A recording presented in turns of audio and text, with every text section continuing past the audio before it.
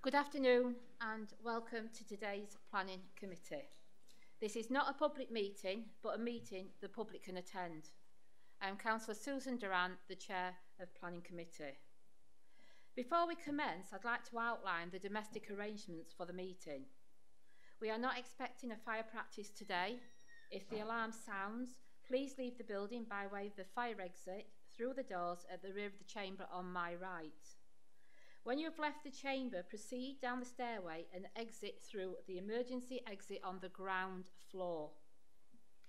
If there is anybody with mobility issues, please wait in the refuge area at the top of the stairs where the emergency evacuation lift is located, and use the intercom situated to the left-hand side of the lift doors to call for assistance. The designated assembly point is the public square in front of CAST beyond the fountain. I'd like to inform members of the public and press that today's meeting will be audio-visually recorded, and by entering the council chamber, you accept that you will be recorded and your images retained and broadcast by the council on its website and on YouTube. If anyone intends to record or film any part of today's meeting, please ensure that this does not disturb the conduct of the meeting and you only focus on recording those people participating. Please ensure that your mobile phones are switched to silent mode. May I remind anyone speaking in the meeting that you will need to press the large red button underneath the microphone and ensure the light is illuminated, and this will ensure that you are recorded. The meeting is proceeding today on the basis that all members of the committee have read their agenda papers thoroughly and are aware of what they will be considering today. If any members of the committee leave the chamber during consideration of an application, they should ensure that they do not take part in the vote on their return, as they will not have heard all the relevant information on that particular item. Thank you. Item 1 on today's agenda are apologies for absence, and we've received apologies from Councillor Amy Dixon and Andy Pickering. Are there any other apologies? Okay. Item 2, exclusion of press and public. There are no exempt items on today's agenda. However, legal advice which is exempt under paragraph 5 of Schedule 12A of the Local Governments Act 1972, privileged information, will need to be given on agenda item 5, number 1 application, and therefore the committee will move into a private session for part of that agenda. Item 3, are there any declarations of interest, please? Councillor Sophie Lou? Yeah, I have a declare interest of application 4 because I'm the ward member. Thank you for that. Councillor Farmer? Yeah, I've got a declaration for application number 5. I've got a family member speaking on this item. Thank you for that. Councillor Cox, did your hand go up then? Councillor Cox? Yeah, just to say that I'm going to listen to all of the information coming from item number 1 and not be predetermined. Thank you for that, Councillor Cox. Councillor Stapleton. Thank you, Chair. I've got 2 declarations to make. First of all, I've got an interest in item number 5, where I will be representing the Parish Council speaking in support of the application. And secondly, similar to my colleague to my left, I need to make a declaration, that with item number 1, I will be dealing with only any decision I make will be based on the information in front of me and anything that's said in the chamber today. Thank you for that. Item 4 is minutes of the Planning Committee sorry, my mouse dry today. Minutes of the meeting held on the 17th of October 2023. Can the minutes be moved as a true and accurate record? Can we have that seconded? And is that agreed? Thank you. Item 5, we're now moving on to the schedule of application. Application number 1 is planning application 23/01305/5 F4FULM, which is the erection of a residential development with public open space and associated landscaping, drainage and infrastructure. This is the resubmission of application 22/01710/F4FULM, refused on the 14th of the 4th 2023 at the land north of the railway line at Rosehill. This item we will need to exclude the public and press for part of the meeting. We will hear from the speakers and officers and then take a vote to move into private session with the committee. Andrew Sudders is the planning case officer, will introduce this item. Thank you, Chair. There's quite a few pre-committee amendments, so I'm going to start off with those, I think. There's a number of speakers for this application. We've got local ward councillors Nick Allen and Majid Khan, both speaking in opposition. The applicant and agent is speaking in support. We've got one speaker in opposition on behalf of local residents, the Rosehill Residents Association. There's also going to be a number of consultees present to answer any technical questions. There's also technical consultants, such as ecology and highways, for the applicant, who will be present to answer any questions that committee might want to raise. We've received 3 further representations which basically raises the same issues as already in the committee report, but there's one additional issue of illegal planting of 32 trees. There's also been a late representation received on behalf of Rosehill Residents Association, raising issue with the officer recommendation report and the weighting that's been attached to the considerations of design, public open space, ecology, biodiversity and tree issues within the planning balance. In response to this, it is for the decision maker to attribute how much weight should be attached to each consideration as part of the overall planning balance. The representation also asserts that there was no assessment of the visual impact of the development. This site is allocated for housing. It's within a residential policy area, and as part of its allocation went through a sustainability appraisal. The site is not an area of outstanding natural beauty, nor is it within Greenbelt, nor is it within the countryside. Therefore, there's no need for a visual impact appraisal. Moving on to amendments to the report, paragraph 8.55 is updated to reflect an error of the modelling of the nearby signalised junctions on the Bawtry Road, Cantley Lane junction and the A638 Bawtry Road adjacent St Augustine's Road. This was an issue, this was due to a technical error with the software. This has been corrected and the model's being rerun. The traffic signals team has assessed the modelling for this junction. It's currently operating slightly over absolute practical capacity during the morning peak hour. During the PM peaks, all arms of the junction operate within desirable practical capacity. The bottom line is the performance of the junction will not be impacted during the AM peak, not in the PM peak, and this is due to the addition of traffic growth and committed development. The assessments carried out still confirms that the development will not result in a severe impact, but there will be a financial contribution of £2,000 for the junction to be revalidated, so it's £2,000 per signalised junction. Paragraphs 8.97, 8.100 and 8.166 updates on the biodiversity net gain following update of the DEFRA-metric. So paragraph 8.97 updates on the DEFRA-metric date, so that's now the 13th of November 2023. Paragraph 8.100 updates on the number of units and financial contributions. And paragraph 1.66 provides further details of the post-development habitat units and deficit. There's amended conditions 22 and 26. These are amended to reflect the updated reports as a result of the DEFRA-metric update. So these are in reference to the reports. So condition 22 as an updated report reference revised 13th of the 11th, 2023. And condition 26, again, updates on the Brooks Ecology report. So that's those two conditions. There's an additional condition 35. This is for details of the surfacing of the bridleways to be submitted and agreed. So that's all the pre-committee amendments. So looking at the application, it's a resubmission of an application previously refused by committee on the 31st of March this year.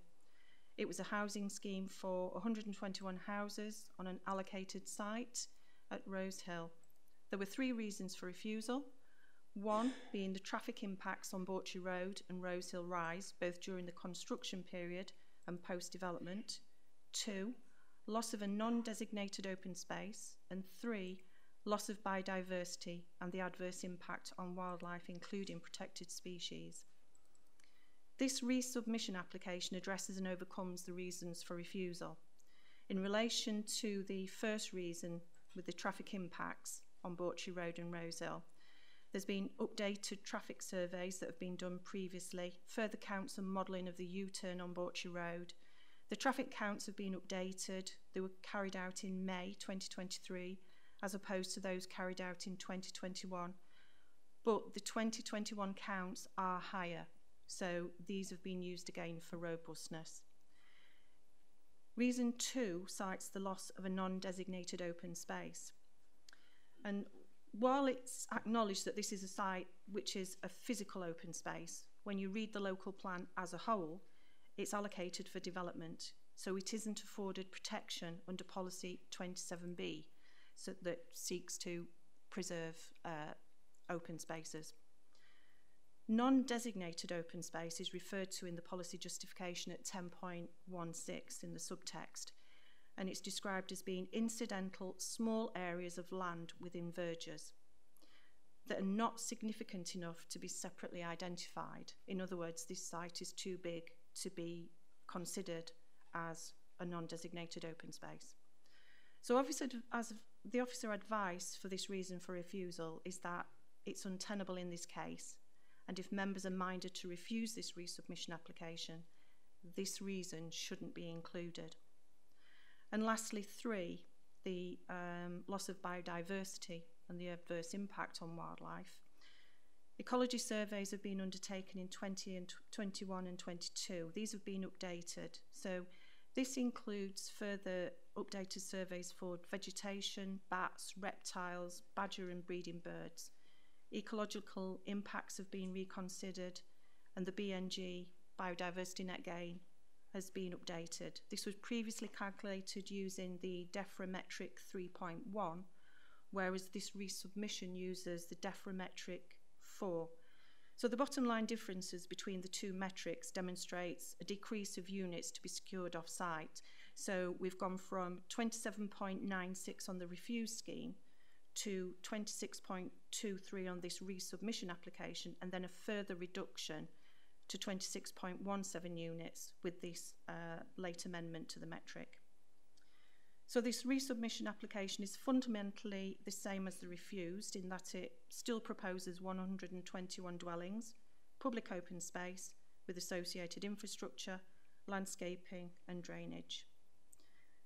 As you'll be aware, fully aware, that the previous application was a contentious site. It still is a contentious site. It's again attracted a significant amount of public interest. If you look at the slide and look at the slide, you can see the site adjoins the racecourse. There's 2 points of existing access to the site via Rose Hill Rise and the avenue. There's the mineral railway line that runs southeast of the site, and to the northeast of the site is the Red House Plantation local wildlife site. And this aerial view shows a better view of the overall picture of the site. I believe that most of you have already visited the site earlier this year, but this is a quick recap. So as you can see, these are the same photographs as previously. Nothing's changed when I visited most recently. So I've used the same photographs. They show the character of the site as a mainly grassy scrubland. On the right is one of the bridleways running through the site, and below is the row of oak trees along the edge of the race course on the boundary of the application site.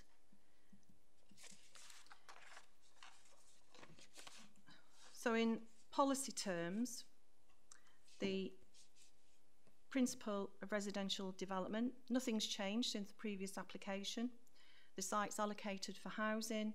The site's been allocated for housing for over 25 years. Firstly, in the Doncaster Unitary Development Plan, which was adopted in 1998. This has now been renewed as a housing allocation within the adopted Doncaster Local Plan. So as I mentioned previously, the application has again received significant amount of public interest. So the objections are set out in paragraph 6.3 to 6.4 of the officer report, with the local ward council objections set out at paragraphs 7.30 to 7.31. The main objections remain the same in relation to ecological concerns, such as loss of habitat species, loss of trees on site, impact on traffic, and loss of an open space. So these matters are all suitably addressed and resolved within the amended plans and submission of further details and reports. Further additional reports and surveys have been submitted with this application as detailed earlier. The application is fully compliant with all local plan policies. So the refuse scheme and this current scheme follows the design brief and developer requirements. This sets out the main issues to consider for this site. The main issues being archaeological implications, biodiversity, design, education, public open space, transport, trees and hedgerows. This current application resubmission is fundamentally the same layout as the refuse scheme. As I've mentioned, it's again proposing 121 units. The application adheres to the design brief, takes access from the existing accesses on Rosehill Rise and the Avenue. It provides a good buffer between houses and the adjacent racecourse. A number of trees are subject to TPO on and around the site. These have been fully considered and protected within the scheme. Existing bridleways are incorporated within the scheme, retaining the existing access to open spaces. And there's a full consideration of ecology and biodiversity. So as a quick comparison, this is the refuse scheme and this is the resubmitted scheme. So you can see that nothing has fundamentally changed in terms of the layout. So what has changed with this resubmission? Well, there's slight amendment to the alignment of the bridleway to ensure the 4 metre width requirement along the main route, incorporating street trees. I think it might be easy if I just show you. Can I just show you on the slide to show you exactly where I'm talking about? Shout up, Andrew. If you can see, this bridleway along there, it cuts in down at the far end. So that's the amendment with this scheme. Another amendment is these plots along this end here, facing over to that open space, they've all been moved over by about 1 metre.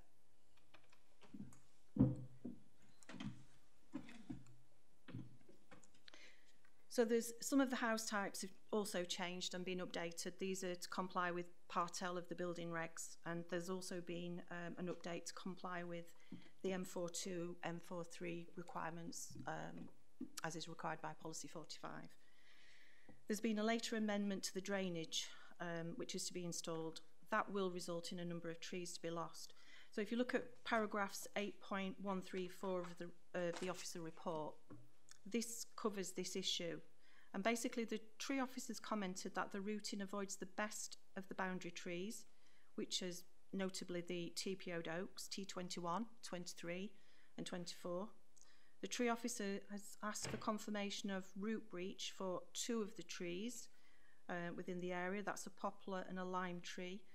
And he's highlighted that these could be lost on account of root breach. But the applicant has confirmed that these trees are on a different land level and on the opposite side of the ditch, so these won't be lost. They will definitely be retained. So subject to conditions, there's no objections from the tree officer. As you might recall from previously, there are archaeological implications on this site. There's Roman pottery remains within the northeastern sector within the open space. South Yorkshire Archaeology has worked with the applicant and agreed the final scheme as they did previously. So the layout remains the same. It proposes a main loop road around the estate linking to Rosehill Rise and the avenue as per the design principles. The existing informal footpath routes, desire lines and connections have been incorporated into the layout so the site is easily accessible on foot and with connections to the wider area. This is again in accordance with the design principles. The Public Rights of Way officer has requested the bridleways be retained at 4 metre width with surfacing to be agreed. Therefore, a condition is included for this. The layout follows the design brief by providing large detached dwellings along the racecourse boundary. Whilst they don't back directly onto the racecourse, they do back onto a green space, which is a landscape buffer between the development and the racecourse. This not only replicates but improves upon the existing landscape buffer along the backs of properties that already front on to Rosehill Rise, and it provides a wider buffer zone than is there already on the backs of those properties. So this also ensures that no trees encroach into the rear gardens. As previously, the scheme proposes 2, 3, 4 and 5 bedroom, 2-storey detached and semi-detached houses with hipped roof and gable roof designs, along with semi-detached single-storey bungalows. The materials proposed reflect the character of the surrounding area, proposing red facing brick with terracotta or grey concrete roof tiles. Landscaping scheme will be agreed via condition, although a landscape master plan has been agreed in principle. The scheme proposes street tree planting within the grassed highway verges along the principal loop street and bridleways, planting to areas of public open space and planting to gardens. Objections being raised that the street trees will be planted illegally. This is incorrect. The bridleway is the 4 metre requirement and has been amended to allow this and ensure this for street tree planting, which is a policy requirement under Policy 48. In terms of open space, Policy 28 sets a requirement for this site at 15% on-site public open space provision.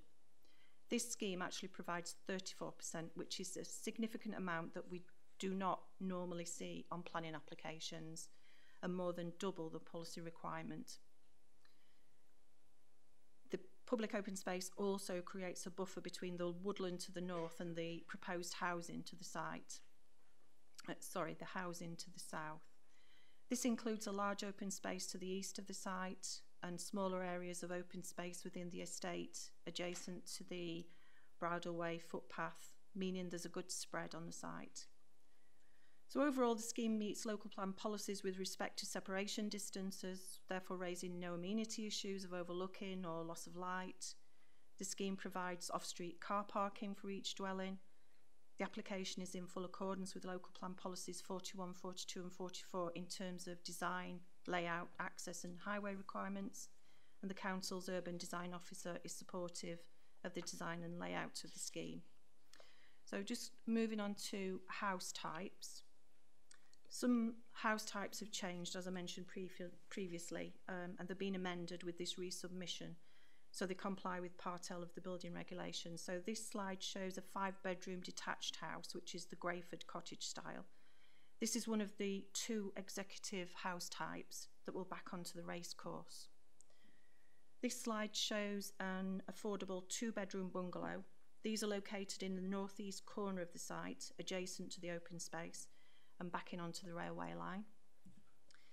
And this is the Briarwood Village style, a 4-bedroom detached house. All house types meet nationally described space standards. Here's a couple of typical street scenes. The top street scene is the executive homes that will back onto the racecourse. These are a more spacious open field between each dwelling, and below are the houses within the wider estate. This is a CGI image of the executive homes that will back onto the racecourse. You can see that there's a tree-lined road. This is slightly out of date, that there will be more trees on the roadway. In the middle are the 2 houses, the Greyford house type that I showed you previously. This slide shows the current access and egress from the site. Construction access from Bawtry Road to the site was previously raised by objectors, and again with this resubmission. Currently, there's two-way access via Bawtry Road and Rosehill Rise, and one-way access only via the avenue. The applicant is very much aware of residents' concerns in relation to the construction traffic and has agreed routing for construction vehicles with an agreed construction management plan. And briefly, the large vehicles and HGVs will enter and exit the site using Rosehill Rise only. Vans and cars will use the avenue to enter the site and exit via Rosehill Rise.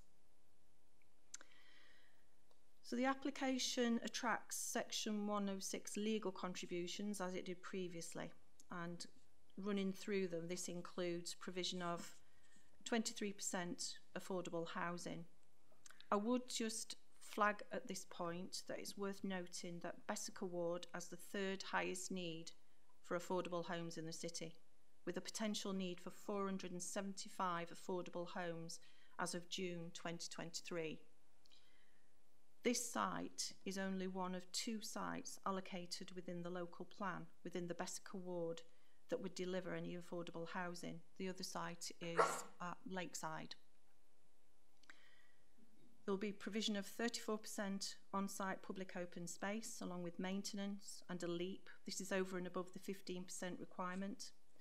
A total education contribution amounting to £481,752 towards the provision of 18 school places at Hall Cross Academy. There'll be a commuted sum of £17,529.27 as a transport bond in the event targets within the travel plan aren't met. There'll be an annual travel plan monitoring at a cost of £5,000 per entrance and exit point, and traffic signals revalidation at 2 junctions at a total cost of £4,000. Biodiversity net gain to deliver a minimum 10% net gain to be secured via a suitable off-site location or paying the council of a biodiversity offsetting contribution. This is £27,500 per diversity unit needed. This is the cost. The cost per unit has increased from £25,000 since the refuse scheme. The late update to the deframetric, as per the pre-committee amendments, improves upon the provision detailed in your report, with an off-site deficit of 26.17 habitat units to deliver a net gain amounting to 719,675. Previously, there was a deficit of 26.23 habitat units, delivering a minimum 10% gain, and this was amounting to £721,325. So there is a slight improvement with this very late amendment to the metric.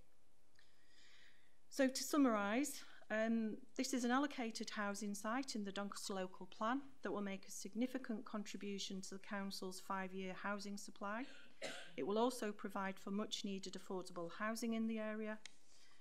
This resubmitted application proposes 121 houses, same as that refused, which is a significantly lower density of development than the indicative 166 unit housing capacity within the local plan. This number was reduced very early in the pre-application stages in order to maximise the biodiversity interest, and this was a key requirement of the council and has been responded to positively by the developer, and it also helps to address local resident concerns. The scheme proposes the delivery of 34% on-site public open space, providing more than double the usual policy requirement of 15%. Scheme proposes the full 23% or 28 units affordable housing requirement, therefore contributing to this much needed housing within the area. The scheme will provide a well-designed, high-quality housing development which will meet nationally described space standards. It also meets policy requirements for adaptable and accessible and wheelchair housing. Consultees have raised no objections on matters pertaining to ecology, trees, archaeology, highways, design, drainage matters or flood risk.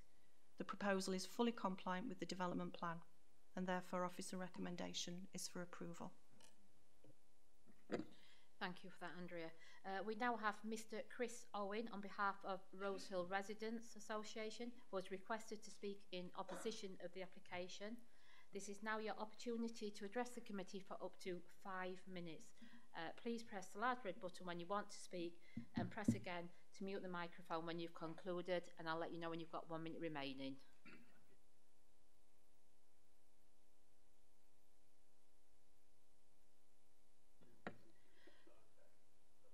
You can ask a procedural question, yes. Would you like to press the red button on your microphone? There's been some late amendments to the agenda, including this change to the traffic assessment to reflect an error in the modelling. We told the council about this 1.5 months ago, and this change is now, on the very day of the meeting, just been put through, just been presented to us, so we've had no time to review this model or to comment on it. And this is in the context that I specifically asked Andrea earlier in the week, are there any more documents? Is there any more information that's coming through? And she said no. So I'd just like to point out, this seems to me completely unfair and unacceptable to put through significant changes that the applicant and the council is being aware of for 1.5 months on the very day of the council meeting. Thank you for the comment regarding a procedural, but this is something that as a planning committee we do have amendments that are presented to us either on the day before, even on the day of meetings, and they are explained as well within the presentation as they have been done today, so we are able to take on board the content of those amendments. But I thank you for that, and if you'd like to start your presentation. Thank you.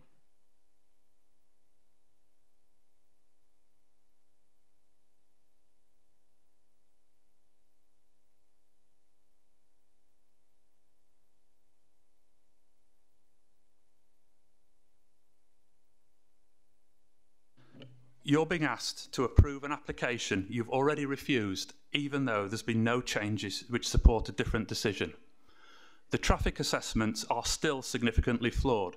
This so-called technical error, i.e. a figure of 100% changed to 0% between various models, is not a technical error. Can I just ask you there, can somebody whose phones can we please make sure your phones are on silent, please?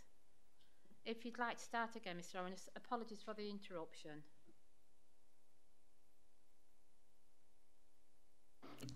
There are also many other issues with the assessments, such as modelling a queue of just 3 cars at the racecourse roundabout at rush hour. Construction will make...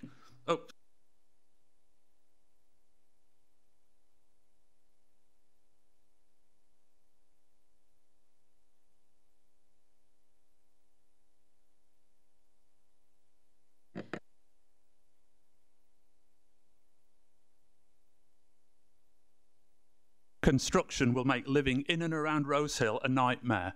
At least 40 journeys a day from construction traffic, worker traffic, plus another 30 from HGVs, which is shown in the slide, block both lanes of Bawtry Road entering and exiting Rosehill and will obstruct our narrow estate roads in trying to get to and from the site. Highway safety issues, noise, dust, queues, delays, accidents. One of Doncaster's busiest roads and a quiet housing estate turned into a construction site for around 11 hours on weekdays and 6 on Saturday for years. Their traffic assessments do not properly assess the impact of this scheme. Next slide. On ecology, nothing has changed. Yorkshire Wildlife Trust objects to these plans again, saying there's nothing to change the reason for refusal. The plans still cause a massive 59% biodiversity loss, showing little attempt has been made to mitigate the devastating impact this scheme has on nature and wildlife. The plans harm protected and endangered species and cause significant loss of habitat in what the Trust says is an important site in an ecological network in an ecologically sensitive location. You should again refuse these environmentally destructive plans. The impact on trees and woodland is shocking. The local plan says schemes must avoid loss of woodland, and tree loss which adversely affects public amenity or ecological interest. The preconceived design of this scheme ignores the tree survey, which says every tree has value and as many as possible should be retained, and bulldozes all trees and woodland in its path, destroying ecological interest and all public amenity of this much loved and much used green space. Next slide. Last time, they wrongly claimed only 115 trees would be lost. Now, no numbers given. Neither they nor officers want you to know that hundreds of trees, including 1 hectare of woodland, will be destroyed under these plans. And they don't even try to replace them, just 80 for the hundreds removed. Officers say the trees lost are of low value. Not true. As shown in the slide, the tree survey says most are valuable Category B trees in well-established woodland groups, which guidance says should be retained, and which the tree survey says councils normally resist being removed. Not this council, though. That officers either don't know or don't care about the number or value of trees being destroyed should give you serious concerns about the approach they've taken to this application. National woodland charity Reforest Britain has objected to these plans because they're appalled by their devastating impact on trees and woodland. You also should be appalled and refuse this submission. And on drainage, surface water from 121 houses is to flow into a ditch covered in vegetation with fallen trees in places. Can it handle the runoff? Who will maintain it? Could the racecourse flood? No one seems to know or care. Next. Nothing is different from last time to make you change your decision. And yet, you're being asked to overturn a democratic vote refusing planning permission to let them build the same scheme on land the council has a vested interest in. How would that look? What message would that send? If they think you've got it wrong, the remedy's through appeal, not resubmitting the same thing again to try and force you into changing your mind. Local authorities must have the trust of those they represent. Please, therefore, send a message that people can trust that when this committee says no, it means no. Yorkshire Wildlife Trust, South Yorkshire Climate Alliance, Reforest Britain, Yorkshire Rewilding Network, Doncaster Naturalist Society, all 3 ward councillors, Doncaster residents, all oppose these plans. Building on Rose Hill will destroy an important site in an ecological network, green space, trees, woodland and biodiverse habitat during a climate and biodiversity emergency. It will turn a quiet neighbourhood and one of Doncaster's busiest roads into a construction site for years. It will make traffic worse. It will ruin the lives of people in the area. This council has promised to avoid loss of green space, to protect biodiversity, trees and woodland, to create greener communities. We ask this committee to once again honour those promises. Please refuse this resubmission and save Rose Hill. Thank you, Mr. Thank Owen. you. Thank you very much.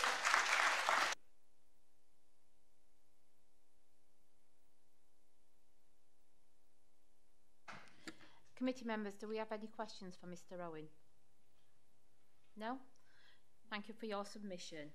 We now have Councillor Nick Allen, Ward Member, who has requested to speak in opposition to the application. It's now your opportunity to address the committee for up to 5 minutes.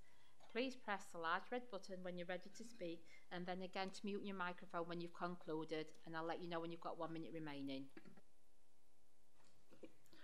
Thank you, Chair. I'm very disappointed to have to be here again. It seems those 8 months it took us a long time to get to Planning Committee last time. You made a great decision, you made a great choice, and now we've gone down this route, unfortunately, and it seems it's an unprecedented one, to have a special extraordinary meeting for an application, to have it refused, to have the applicant then appeal that decision and then resubmit. I think you'll find in our local history, in our at least 20 years, it is unprecedented for us to go down that route in quite that way. But I rest assured, of course, having known now what I know, if this application is refused, we'll see you all again in 6 months' time or something, because frankly, if that's the way you go about things, you just, you know, you send a message to the public that your decision-making powers are effectively open to being curtailed whenever you don't make a decision that an applicant agrees with, and that is not what we're there to do. This application is not substantially different from the one we saw in March. It is not going to affect or change any of the problems I highlighted when I spoke here in March about access to Rose Hill and the site going down the avenue is going to cause huge problems for local residents, not least with noise, but also with the amount of the tonnage going down there and back up could really damage that road. It is not a suitable layout for essentially creating an extra cul-de-sac, if you like, on the end. It isn't a suitable site. I know that this has been spoken about many, many times, but really that problem needs to be understood, because the problems you're going to create on Cantley Lane, Bawtry Road, you know, there's already pre-existing problems there, but those things are going to be exacerbated. The fact is it takes a very long time to get out onto Bawtry Road at the best of times, certainly in the morning. With this estate, it will only increase that problem. And that's a very real problem in, you know, a part that's very close to central Doncaster, very close to Bellevue, very close to the Dome. It's going to, you know, really affect local people's lives, and it's just not on that. After having said that 8 months ago, I'm having to come back here to repeat myself in this way, because a developer has decided to play the system in this way. I don't think of anything really to add. I think in many ways this type of, I'll say it's a procedure, but really it isn't a procedure.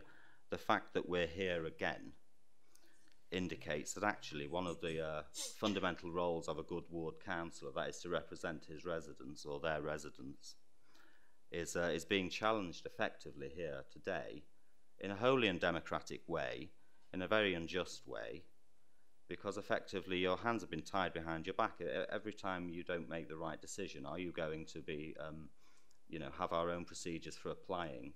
Are they going to be exacerbated and exacerbated until they're totally exhausted, until you get, you know, a decision that a developer can agree with? And that's absolutely farcical, quite frankly. And I know it might well be within the rules, but there's being within the rules, and then there's being within some sort of moral parameters for how to go about business. And this quite clearly isn't right. You know, there are plenty of other sites around Doncaster which are more suitable for development, and this is not one of them. Not least with this application, it isn't substantially different. There are going to be huge problems, not least as Chris has just identified in relation to the ecological agenda. But the fact is, it's not a suitable site. It's a loss of amenity. It's a site that isn't accessible, and it is used mainly for dog walking. It's used by elderly residents who don't really have anywhere else to go. Thank you, Chair. Elderly residents who don't really have anywhere else to go. You're effectively depriving them, a small sort of isolated community, you're depriving them of, you know, their only item of green space. And although it is included in the local plan, that itself was very contentious. This has been an incredibly contentious issue since it started almost 7 years ago. And, you know, this isn't going to make it any better. So I'd ask you, you know, use your judgment. In fact, actually, what I would request is that, given the unprecedented nature of this type of application, can we do a site visit? Because there are new members of the committee compared to the one we had in March. And that actually, if you could consider doing a site visit so that you can acquaint yourself with it, I think that would really, really help. That's it. Thank you for that.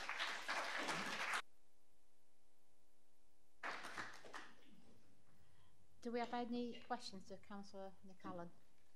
No? Okay, we've now got Councillor Majid Khan, Ward Member, has requested to speak in opposition to this application. It's now your opportunity to address the committee for up to 5 minutes. If you'd like to press the red button when you're ready to start your submission, and press it again to mute the microphone when you've concluded, and I'll let you know when you've got 1 minute remaining. Chair, again, thank you very much for allowing me to speak.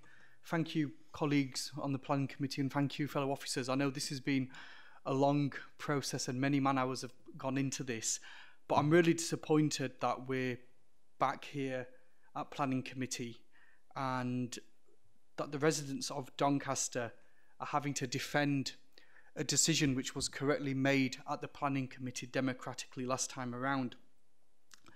Outsiders looking in on this may view the approach which has been taken by Miller Homes as being quite unorthodox, in that after the correct decision was made by our planning committee last time, an appeal was lodged with the National Planning Inspectorate, and simultaneously another planning application has been submitted. And again, as outsiders looking in, who often do outside of the chamber, the residents of Doncaster, they may view this as an attempt of bullying by Miller Homes, in that if the correct decision isn't taken by the planning committee, the correct decision that they view it to be, then will be taken to the planning inspectorate, and here's your chance, planning committee, to change that decision that you've correctly made. That's how the residents of Doncaster will be viewing the tactics which have been employed by Miller Homes. I mirror what Councillor Allen has just said in around a site visit for newer members onto the committee. Bawtry Road, Cantley Lane, backing up all the way to Bellevue in towards intake, between 7:30 and 9:30 in the morning is absolutely atrocious for traffic. I live there myself, I know what it's like. And with site traffic entering and exiting the site, it's going to be gridlocked and traffic jam for the foreseeable future. At a time when we've called for a climate emergency and we're doing our bit to restore the damage which our planet has sustained, we're going to be adding to that by destroying a fantastic piece of woodland that we've got here in Doncaster and forcing more traffic onto those narrow estate roads and making the situation for residents absolutely unbearable. There's one of the things which I struggle to understand is the road layout, and I know officers are referring to it as there's going to be 2 different site entrances and exits for heavy HEV traffic and smaller vans, but on the avenue, my understanding, again, I live in the ward and I walk around there with my kids often, that's a one-way street, so how are vans going to be exiting or entering onto there when there's only one-way access? I've never been able to understand that. And alongside that, how are HEV lorries going to be able to navigate along Bawtry Road, make the left-hand turn onto a narrow estate road without blocking up traffic for miles in either direction? The U-turn at the Shell petrol station, for those of you who live in that side of town, understand how congested that can become. How will traffic navigate around there at 8:30 in the morning? It will become almost impossible to do. Alongside that, as the Rose Hill residents and Chris as their spokesman have rightly highlighted, the amount of trees which are going to be destroyed, I don't think it's truly reflected in the way Miller Homes project what they're planning on doing there. And it would be imperative for committee members to go on site, go there at 8 o'clock in the morning, and you'll fully understand how difficult a site this is to develop, how it's almost impossible unless there's a flyover built, which is going to allow for traffic to navigate in and out of the site, and to see yourself the impact that it's going to have on amenities in the locality, on wildlife, and on animals which live in the area. One of the points which I raised last time was around Yorkshire Water, and I know representations have been sent to our MP as well around that, around flooding on Rose Hill, and I was told at the time that it's an operational issue that will be dealt with when 1 minute remaining. Thank you, Chair, as and when the site becomes operational. But the last thing that we want for new residents who potentially could be living there is to be floating in sewage water because of inadequate sewerage on the site. Committee, be brave and be bold and stick with the correct decision that you've already taken.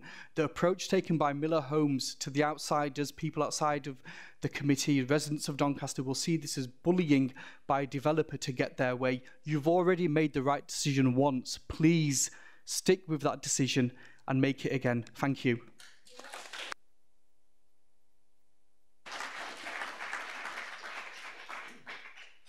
Thank you for your submission, Councillor Khan. Do any committee members wish to ask Councillor Khan a question? No? Thank you.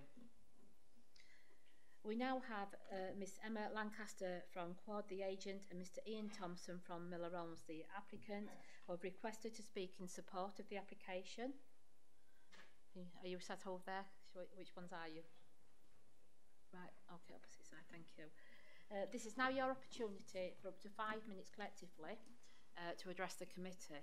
Please press the red button when you want to speak and press again to mute the microphone when you've completed your submission. Once you've concluded your submission, we do have technical officer in attendance if members have any questions as well, and I will let you know when you've got 1 minute remaining. Thank you, Chair. The starting point for the determination of this application is that there is a plan-led presumption in favour of the development, and your professional officers have told you that there are no material considerations to justify a decision which is not in accordance with your development plan. In the circumstances, the resubmission is not an unusual one, and this application provides committee with the chance to keep control of how the development is delivered and avoid the costs of defending an appeal. We commend local residents for engaging with the submission in the way that they have, but we are conscious that the submission is very technical and detailed in nature, and we don't want members to be confused or misled on very complex matters. We'd urge you to please ask questions, if not of our technical team here today, but of your own professional officers. It's suggested by objectors that nothing has changed to warrant a different decision this time, but this is not true. On transport, we've undertaken new surveys and undertaken a more detailed consideration of the construction phase impacts. All of these conclude that there are no severe transport impacts that would warrant refusal. On ecology, there are new surveys also, and we have reconsidered the approach to on-site mitigation. This has resulted in greater levels of habitat retention and enhancement, including the translocation of acid grassland. We achieve a 10% biodiversity net gain in accordance with policy, and there is nothing to prevent the habitat trading rules being met. Through amendments to our design and layout, we've also secured betterment through this application, including the improved treatment of retained public rights of way and provision of a kickabout area as part of the public open space. Finally, residents are concerned about tree loss, but we have followed British standards in terms of our assessment. Most trees that are lost are self-seeded and not mature. They are only classed as Category B because they are part of a group. The most important trees are kept, and officers are not concerned in this regard. Throughout the application process, you've heard our views on the suitability of a planning consent being granted, as well as the representations of local residents. However, as is often the case in this process, the people you haven't heard from are those who would benefit the most from it coming forward. Regionally and nationally, we are facing an undersupply of housing, with some groups referring to a housing emergency and citing this as a contributing factor to the wider cost of living crisis. There are very many inhabitants of this authority who will not be aware of this scheme, but would directly benefit from the site being delivered. In particular, Doncaster's strategic housing team advise that for every affordable dwelling completed in the authority earlier this year, there was an average of 90 bids from individuals or families wishing to get a home of their own, with one 3-bedroom house in Cantley drawing 297 applications for a chance to live there. There are over 450 households in the Cantley and Bessica ward on the housing waiting list, who, on a means-tested basis, could bid on the affordable dwellings proposed on this scheme, including 6 wheelchair-accessible bungalows. We've fully committed to meeting all policy requirements for the various mitigations needed to accommodate this development. We fully accept our obligations to make the necessary contributions towards education, highways, biodiversity and affordable housing. It is undeniable that this scheme will create a level of disruption, as does any other. However, we are seeking to invest in the area in a responsible manner. We have met with residents and ward members during this process. We acknowledge their concerns around the change that this development would bring, but we have assured them that we're committed to working within the rules laid out, and that we have employees and contractors who are helpful and respectful in their approach. We take our responsibilities seriously and know that we would be held accountable by our neighbours, customers and ward councillors should this scheme proceed. Objections from the local residents group cannot be overlooked, and their engagement with the planning team and council has made material change. The proposal has evolved significantly since submitted in 2021.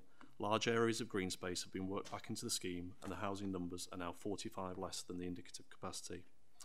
We've also satisfied the professionally qualified officers in the council's various departments to the extent that they are willing to present this scheme with a recommendation to grant consent.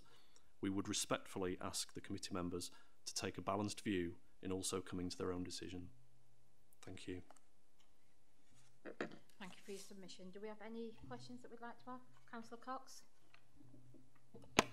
Thank you. It's a simple question really. Is if the previous application had gone through, obviously you've made quite a few amendments in here, would you have done them anyway? Or would we have just stopped with what were obviously wrong in the first application? I think it's likely we would have proceeded with an approval at that point in time. So you can say that there has been some change here. Do we have any other questions? No? Thank you for your submission.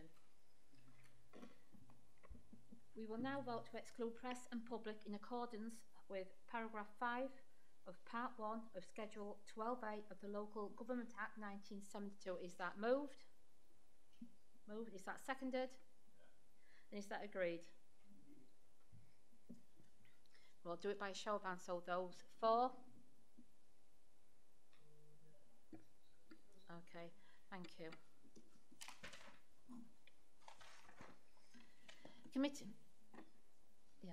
Committee members, what we're going to do is there's a part of this agenda now that is private, and it means instead of asking you all to leave the chamber, we're going to take the committee members out. It's going to be for approximately 10 to 15 minutes, and then we will come back in and go into a debate section of the agenda.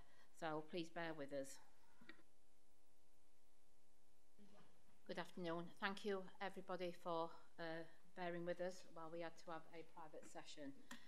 Committee members, we're now going to continue the meeting and we're going to go into the debate session. Does any member wish to comment on the report and ask the planning case officer a question?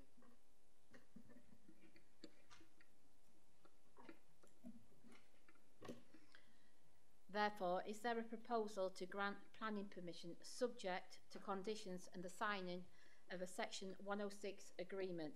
Is there a mover for the recommendation, please?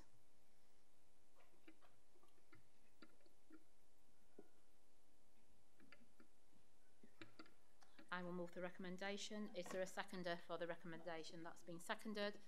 Can we have a show of hands, those in favour of the recommendation, please?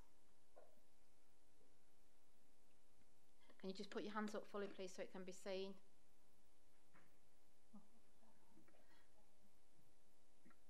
Those against? Abstentions?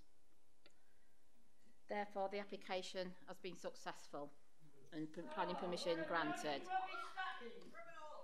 Ladies and gentlemen, we're now going to go into a 10-minute break and we will resume back at 15:30. Thank you. Okay, thank you everybody.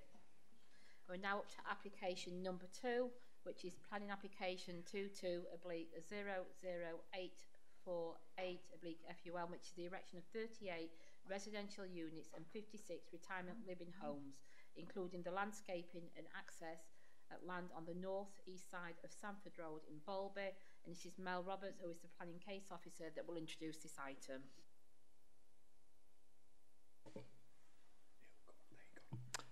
Thank you, Chair. Just to go through the pre-committee amendments, it's just to set out the speakers there. But just to let you know that Asad Hamed of Housing 21 has been unable to make it. So the speakers are Kat Crisp, who's the planning agent, and Andrea Bruff of Together Housing. So members will recall that this application was considered recently at the September committee and was deferred for further publicity to make it clear that the apartments and the bungalows are retirement living rather than extra care. So the application description has been amended and we've carried out further publicity both in the press, on site, and with letters sent to all neighbouring properties. We've had one additional letter that's raised similar concerns to those that were raised previously. So I just really want to quickly take you through the same slides as last time, just to jog your memory more than anything. So this is an application for the erection of 38 houses and 56 retirement living homes, totaling 94 dwellings. So the 38 houses are in the eastern half of the site, you can see from that site plan, and in the western half are the retirement living homes comprising 13 bungalows and 43 apartments that are in a 3-storey building, which you can see there at the bottom of the site plan. The proposal is for 100% affordable housing across the site. Access is into the site from Sunningdale Road, which you can see there at the very bottom of the plan, with pedestrian access also from Cross Bank which is on the, you can see that coming in from the western side. The scheme provides for open space within the southeast corner of the site and also around the southern edge and also through the centre. And a landscape garden is provided for the apartments. The number of dwellings in the proposed layout has significantly changed since the original submission, mainly due to the constraints that are on the site. These constraints include a standoff distance from the wastewater facility to the south, power lines that run through the centre of the site, and also the need for a standoff distance from the watercourse that runs along the southern edge of the site. So the original submission was for the erection of 76 dwellings and 43 retirement living apartments, making a total of 119, and the current scheme is for 25 less dwellings than originally applied for. So quickly, just to take you through the photos, this is an aerial photograph, just picking out there, you can see the application site, and directly to the north we have an application in currently for 65 affordable dwellings, and this is currently under consideration. So just to take you through the surrounding land uses, starting from the top, you've got the existing open space there, and working eastwards you've got the residential properties of Coronation Road. Next to that you've got that application in for the housing, and to the north of that you can see the industrial development there. To the east is open land. To the south you can see the wastewater treatment works there at the very bottom. Working to the left then you've got allotments, and then to the left of that is a residential mobile home park site, and then working up beyond that is a children's nursery directly to the west of the site, and just to the left of that is Lidl. So these are some photos. This is where the access will come into the site from Sunningdale Road. You can see the rear of the properties on Coronation Road there on the left hand side. This is looking towards the southern end of the site.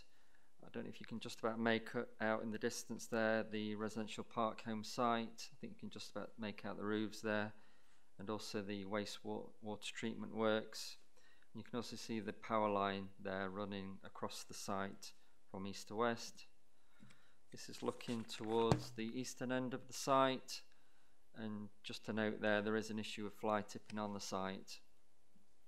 And this is the existing track that runs along the back of the properties on Coronation Road, and again there's also evidence of fly tipping down there, which is, on my latest visit, was even worse than that. So just to take you through some planning issues, in principle the site is allocated for housing within the local plan and is therefore acceptable in principle. The site is in a sustainable location with a range of facilities and services within walking distance of the site. That plan shows the bus stops, which are fairly close to the site on Sanford Road and Balby Road. Just to take you through the house types, this is some typical street scenes showing the housing, all sort of two-storey. Those are the retirement living bungalows and the floor plan of those bungalows. These are the three-storey apartments and the ground floor plan of the apartments, where there is an office for a local housing manager who will be there to support residents. There's a communal lounge and then also an area for storing mobility scooters. So again, without going through all the issues in the report, you can see that all issues have been resolved, including highways, drainage, maintaining adequate separation distance from existing residential properties surrounding the site. There would be a requirement for a Section 106 agreement if this were granted, and that would secure 100% affordable housing, a small contribution to revalidate the signals, and also a returnable travel bond. The proposal is part grant funded by Homes England, and the applicant has submitted a viability assessment to show that it would not be viable to make a contribution to meet 10% biodiversity net gain. In conclusion, the site is allocated for housing in the local plan, is in a sustainable location, and will provide much needed affordable housing of the type that is required. It's therefore recommended that planning permission be granted subject to a Section 106 agreement and the conditions set out in the report. Thank you for that, Mel. We've now got Miss Kat Chris, the agent, and Miss Andrea Bruff of Together Housing, who have requested to speak in support of the application. This is now your opportunity to address the committee for up to 5 minutes collectively. Please press the large red button when you're ready to start your submission, and press again to mute your microphone when you've finished, and I'll let you know when you've got 1 minute remaining.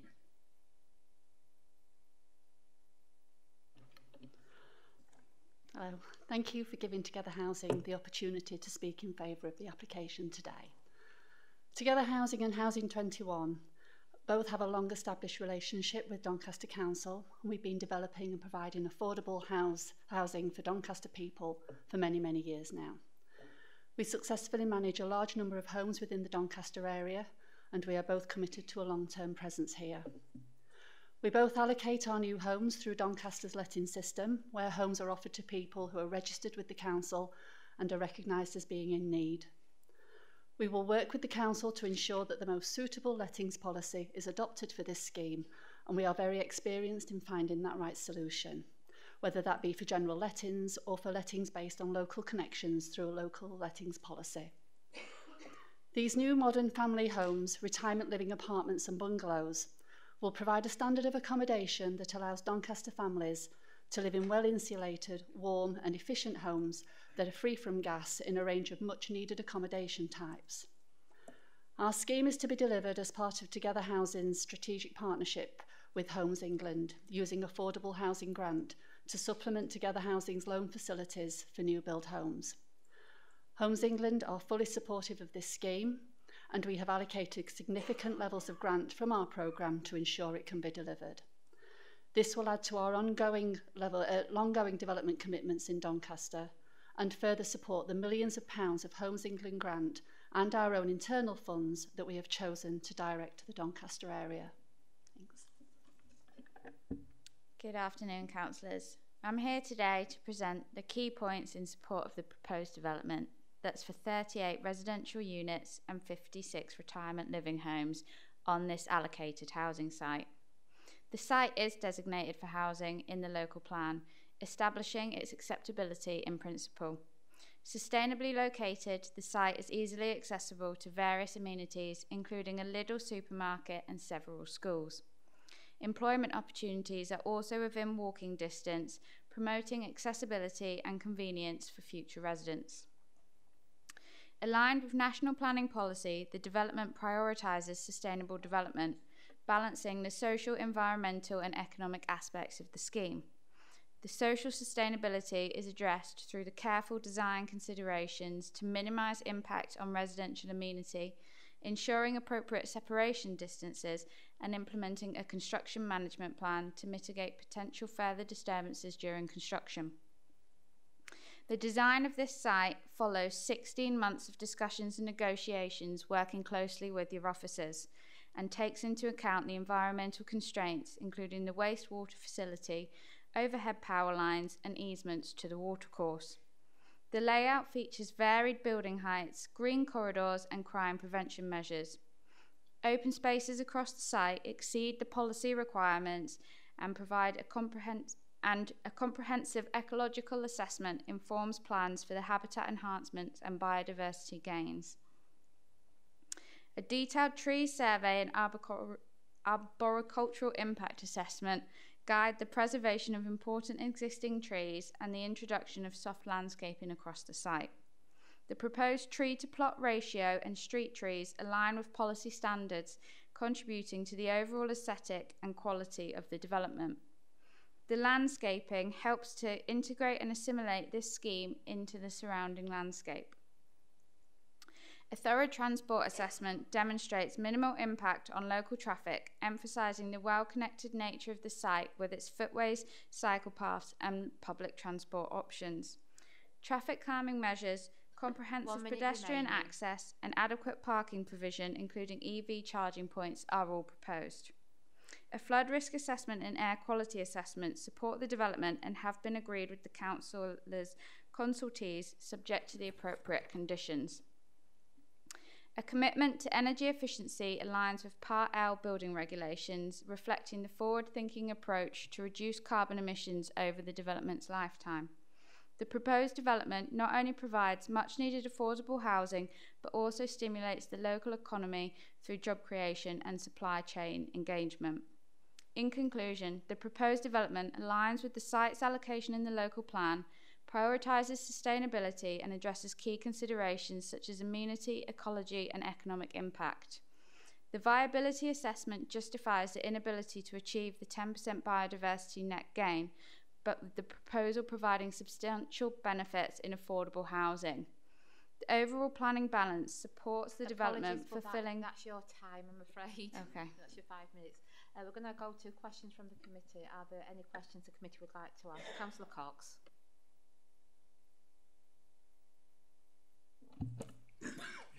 I just want to know what do you deem affordable is? What is affordable?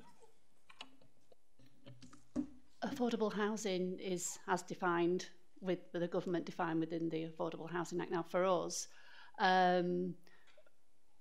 we would look at that based on the 80% of market rent. But actually, in reality, sometimes what we do look at is an amount that's based on our neighbourhoods team's advice. So if they feel that actually it's not achievable in that area and actually people who need housing there can only afford the local housing allowance, we'll look at how we do that. But actually it's always assessed on 80% of market rent as the guidelines say from the government. Councillor Beach. Thank you. On the presentation, we have here that there is storage for area for scooters. Now, I believe on the last time it was before us, Councillor Stapleton asked about that, and it has been included. But I'm asking, is there any car parking for the the apartments? Because it's for people who are only 55. I mean, they're probably driving for many years, and I can't see. Drawing is a bit small, and I can't actually see any, some little spaces. Yeah, there is car parking for the apartments. It's sort of within the L shape itself, just to the sort of western side of the apartments. Yeah.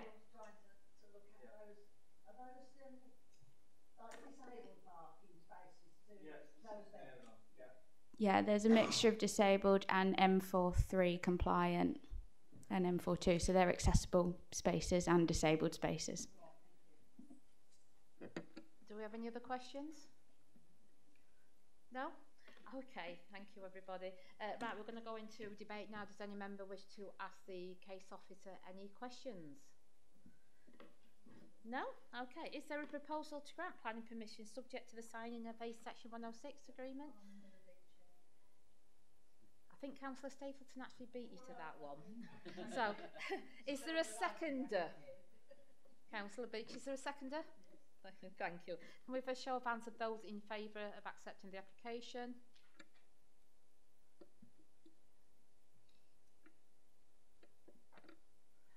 Those against? Any abstentions? Councillor Hogarth? Are you in support? Thank you. Okay. Therefore, planning permission has been granted. We'll just let the planning case officer swap seats.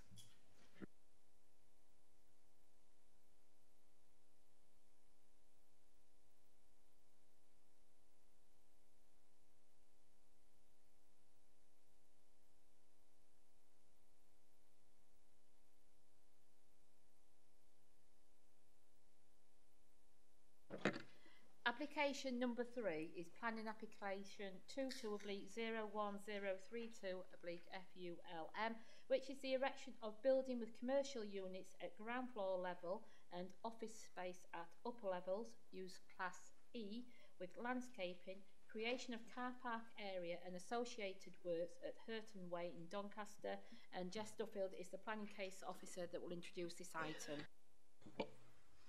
Thank you, Chair. This application is for a proposed 4-storey mixed-use building consisting of office at the upper floors and small-scale commercial units at the ground floor. During this application, the applicant has worked closely with consultees, particularly in regards to design, as well as ensuring strict accordance with the relevant policies in terms of this out-of-centre location. A retail/policy sequential test has been provided, and it therefore justifies the position of this proposal. The application is being presented today due to public interest, with a total of 24 reps being submitted, which are summarised at section 6 of the Planning Committee report. The proposal is recommended for approval subject to the signing of the section 106 agreement, and the agent is going to speak in support of the application today.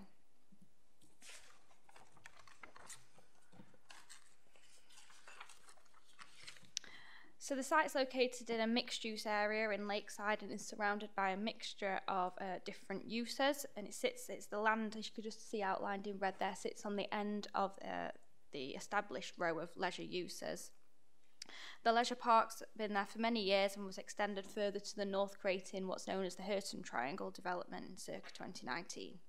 Dome Leisure Centre sits just, I've highlighted there in sort of the blue, but that's actually the car park, just to the northeast of the site, and the Asda supermarket slightly further to the north. So I've just highlighted in there sort of the mixture, tried to sort of show the mixture of uses. So the blue sort of shows the leisure uses there, with the orange highlighting the nearby residential development. So right to the immediate south of the site is the sort of newer residential development you can see there, and then the older residential development on the other side of the road.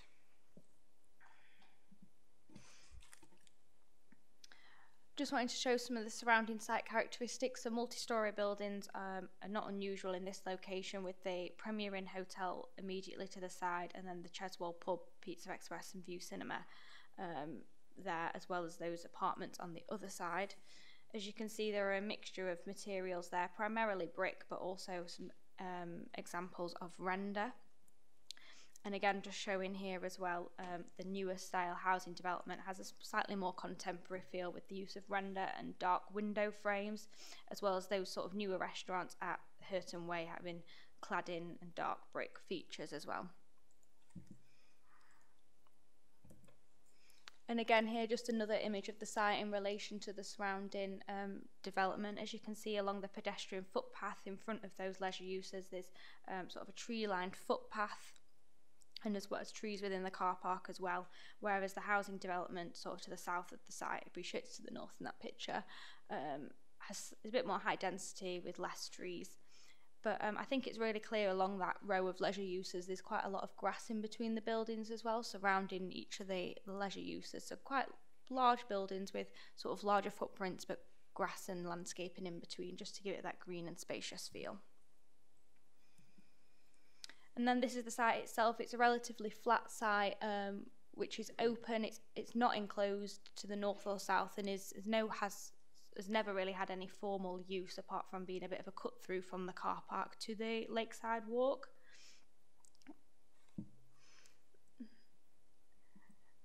Again here just showing, so there are trees and hedgerow down the eastern side of the site, but as you can see in that bottom picture, unfortunately the hedge has already been cut through in some places as people just walking through it. The site has quite a few, like I said, there's more established trees to the north along the footpath, with lower quality trees along the side, which unfortunately quite a few of them have a disease called bacterial canker, and I'll touch on that in a little bit later as well.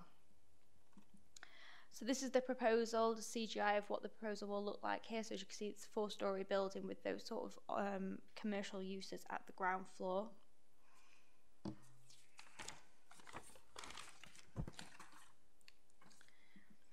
And here is the site plan as well. So the building has quite a modern appearance, but still considered to be relatively traditional, in keeping with those surrounding characteristics. There's new footpath links into those established footpaths already. And an area of public open space to the south, which will provide an extra sort of buffer in between the residential houses to the south. There's a slight service area, so originally the proposal did include some residential, but that's been lost through the evolution of the application. But that sort of access off that southern road has been retained as sort of used for deliveries, and as well as just a little bit of on-site parking for staff. So I'll just flick through the floor plans relatively quickly. So at the ground floor, you've got those 3 commercial units, which are also described as ancillary retail based on the size of them. Condition 21 protects those ground floor units from being merged into one or reconfigured, so they must remain like that unless they come in with a separate planning application. As you can see, there's quite a few doors at the ground floor to help encourage that active street frontage and encourage people to come into the development as well as those 2 entrance lobbies up to the upper floors. And then this is a example layout of the office space. So this is of the first floor, but all of them are relatively similar. So the office space is aimed at sort of startup style businesses, hence the sort of combination of smaller units rather than one large office space, as well as some shared breakout and communal areas and a balcony on the southern elevation. As mentioned, like I said, the second and third floor are relatively the same. They've just sort of kept that a bit more open so you can see the size of those rooms a bit easier. And on the roof level, we've got solar panels covering about half to 2/3 of the roof, as well as a roof terrace area, which is associated with the office space. The exact design and sort of the furniture that will be put on that roof terrace is subject to a condition. And again, just picking up on the elevation, so they've used these 2-tone type of brickwork to help break up the massing and the create a bit more interest along what is a relatively large building, but as mentioned, that's it, it's not uncharacteristic of that area. There's also these 2 different eaves heights as well, just to help break it up. I'm just picking through those, so that's it to the north and to the south as well. And to that side, this is the elevation, which should be mostly out of view and next to the side elevation of the Premier Inn Hotel. And again, they're just sort of showing the massing of it in combination with those surrounding buildings. So in terms of the policy allocation of the site is within the Dome Leisure Park out of centre location, which directly relates to policy 22. Typically, applications or proposals within these areas are assessed against Part 3. So as you can see, Part 3C relates to small-scale ancillary uses, which the retail element is considered to fall within, but the office element does not fall within that criteria, so therefore was assessed against Part 1. Oh, is it flicking through to that? Which refers to the sequential approach. So a sequential test in regards to the office development has been provided and assessed by my colleagues in planning policy.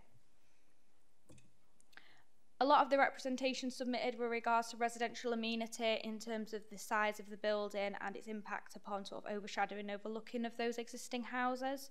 So like I said, through the application as set out in section 6, the proposal has been reduced, sort of a couple of storey heights removed and slightly recited as well to address those concerns.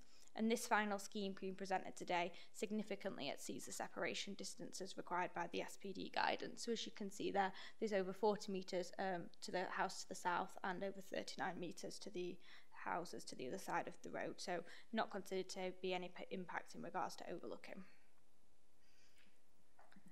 And again, a lot of the other representations were in regards to the impact upon the highways and car parking. So the proposal will utilise the existing, sort of known as the View car park, but sort of serves the whole leisure park. The applicants provided capacity tests as junction surveys as well to assess the wider impact upon the highway network, which have been assessed by our colleagues in highways, and there's no objections in regards to that. And just for a sort of a visual representation as well, I've just taken some screenshots of the car park sort of through time to again show that, particularly during daytime hours, you can visually see it's quite a lot of capacity in that car park. And again, just flicking to one prior to 2017 as well, before the pandemic as well, you can see it's still relatively empty. However, just to ensure that sustainable transport is included within development, as you can see, there's quite a few bus stops. Lakeside is well serviced by bus stops, particularly Bawtry Road to the north, which is sort of a less than a 10-minute walk from the site. So good connections in regards to that. On site, we've also got some EV charging spaces of those on-site those spaces that are provided, and cycle storage as well. Touching on trees again, so as mentioned, those sort of lower quality trees down the side elevation of the site, some of those will be removed, but as picked out in that tree survey there, as you can see, some of them already show signs of disease, so unfortunately would not sort of categorised as low quality and would not survive much longer anyway. However, like I said, you can see we've got new planting on site along the other elevation, and the larger trees will be retained, as well as sort of other landscaping. There's no landscaping conditions attached to the permission because the tree officer is satisfied with all the information provided. And again, in terms of drainage, no other drainage conditions are added because a suitable drainage strategy has been provided. The site sits in flood zone 1 as well, so low risk of flooding. So overall, the site is recommended for approval subject to the signing of a Section 106 agreement, which relates to the travel plan bond. So that's just ensuring that the targets set out in the submitted travel plan are achieved, as well as biodiversity net gain. So a lot of the biodiversity net gain will be provided on site. However, there's just a slightly small deficit which will be provided off site. And then just to conclude, the site sits in within a mixed-use area which is extremely well connected. The proposal will create Grade A office space aimed at start-up businesses, as well as ancillary business space which is aimed at sort of the useful local residents. It's a feature building which has a modern design and is situated on a key landmark site within the lakeside area, and there are no outstanding consultees objections. Thank you. Thank you for that, Jess. We now have Mr. Max Jones, the agent, who has requested to speak in support of the application. This is now your opportunity to address the committee for up to 5 minutes. When you're ready, press the large red button to start your submission, and when you finish, press it again to mute the microphone, and I'll let you know when you've got 1 minute remaining. Thank you. Firstly, we want to thank the plan officers and colleagues, and we welcome their support for the plan application, which has been presented today.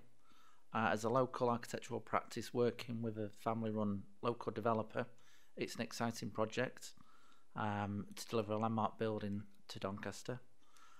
As background, the developer acquired the land following a successful tender process, with the council securing a plot earmarked for a mixed-use development. In alignment with Doncaster Council's vision, both the applicant and ourselves adhered to the guidelines which was outlined in the design brief for the plan application. Throughout the planning process, we worked with officers in addressing feedback from consultees, and this resulted in a reduction in the scale of the development and a commitment to preserving existing trees along the site boundary.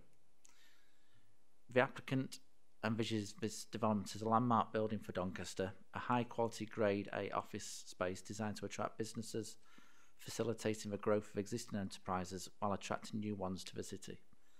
Post-occupation, the applicant is eager to work closely with Doncaster Council and the Chamber and contributing to the economic growth of our city. Should the Planning Committee grant approval, the applicant has secured the necessary funding and is poised to commence construction by the summer of 2024. Thank you. Thank you for your submission, Mr. Jones. Would any of the Planning Committee like to ask a question? No? Okay. Committee members will now go into the debate section. Would any of the members like to ask the planning case officer a question? Councillor Hogarth. Yeah, it's shown on the map a lot of bus stops. Is there any buses? Bus stops don't mean that there's buses running there. I should imagine there are, but I mean, Lakeside is quite a well-connected area. Like I said, there's a lot of bus services up and down Borcher Road as well, buses around Lakeside. I'm not familiar with the exact timetable of bus services, I'm not going to admit that, but we've got Andean Highways here as well, might be able to pick up that a bit more, but I think we can all say comfortably that Lakeside is well-connected in terms of bus services. So Councillor Cox. I just like to say I like this application. It's just a shame it's not in the town centre. And, you know, again, we're pushing development away. But, yeah, I think it's great. Thank you. Councillor Stapleton. Thank you, Chair. I wasn't going to say anything, but in the interest of debate, I thought I'd better stick with two anything. I think I've been banging on about this for a long time, that Doncaster desperately needs office premises for smaller businesses, for start-up businesses. And it's wonderful to see a development doing exactly that.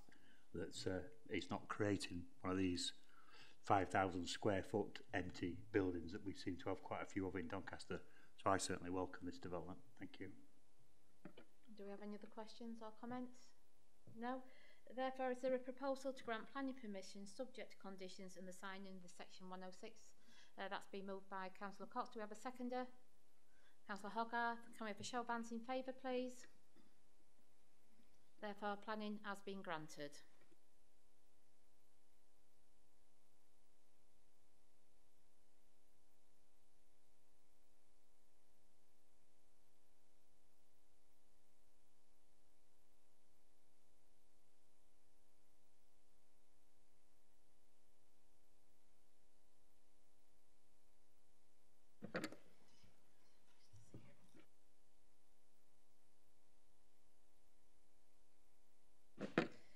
Right, we now have application number 4, which is planning application 23/01702/COU, which is a change of use of ground floor from vacant bar, public house, to an off-licence, Class E at former Exthorpe Star Bar, 2 Langer Street in Exthorpe.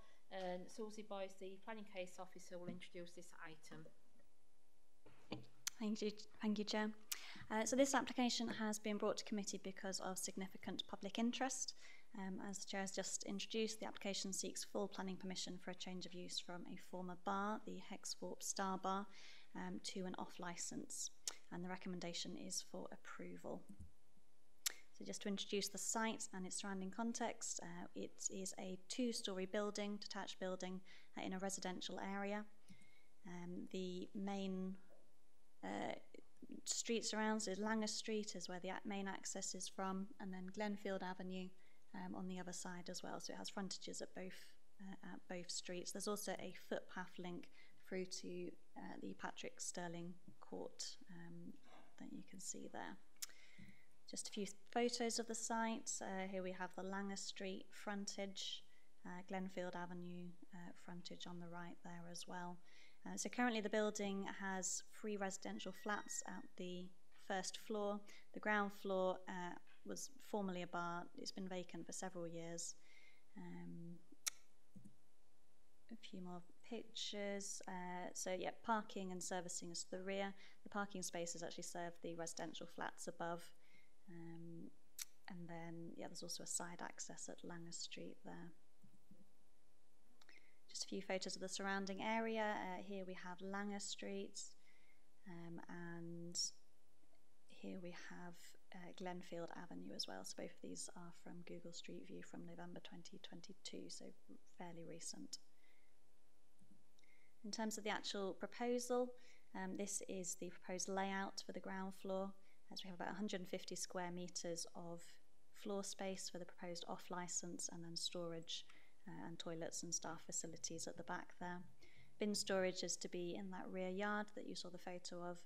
Deliveries will be from the rear via Glenfield Avenue as well. The agent has confirmed that will be via a small van, Ford Transit or similar. And just to clarify that there are no external alterations that are being proposed. Opening hours are to be 8 AM until 9 PM. And deliveries are also going to be confined to Monday and Fridays, 10 to 11 AM. In terms of the main considerations, first of all, there's the principle of the change of use. Policies 10, which relates to residential policy area, 22, which is about town centre uses, and policy 51 in terms of loss of community facility are relevant here.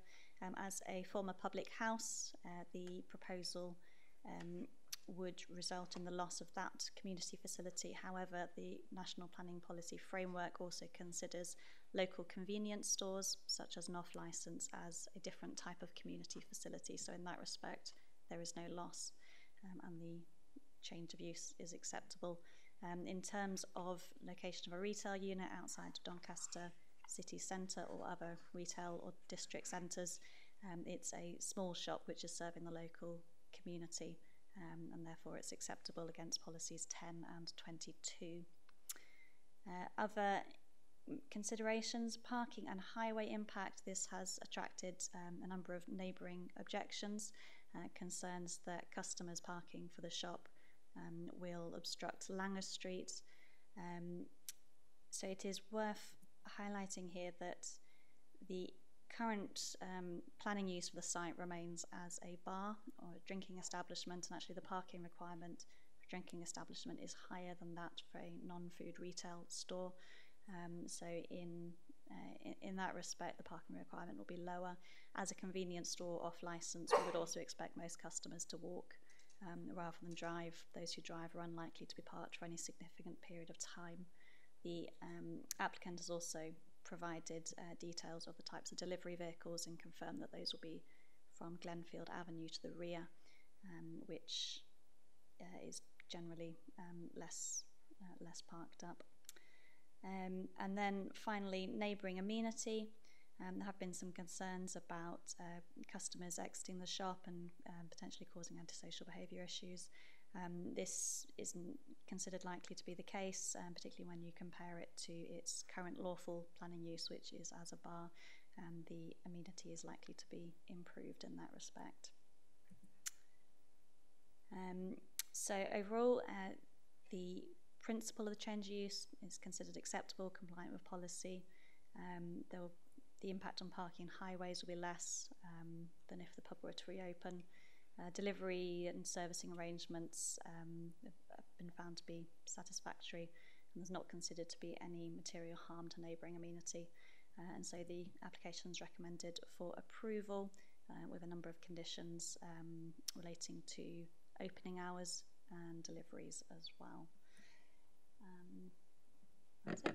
Thank you for that, Susie. We've got a Mr. Richard Hall, a member of the public, who was requested to speak in opposition to the application.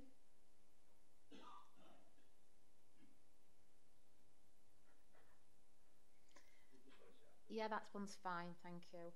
This is now your opportunity to address the committee for up to 5 minutes. So when you're ready to commence, if you press the large red button, and then again to mute the microphone when you're concluded, and I'll let you know when you've got 1 minute remaining. Thank you. Yeah, I've been asked to come and speak from 14 of the local residents. I work in architecture myself, and there's a few concerns. Highways is one concern, and antisocial behaviour is the other. We start with the antisocial behaviour one. The road that Langer Lane is a dead end, and so is Glenfield, the dead end, and between them there's an area which is a shared space for pedestrians and vehicles, with a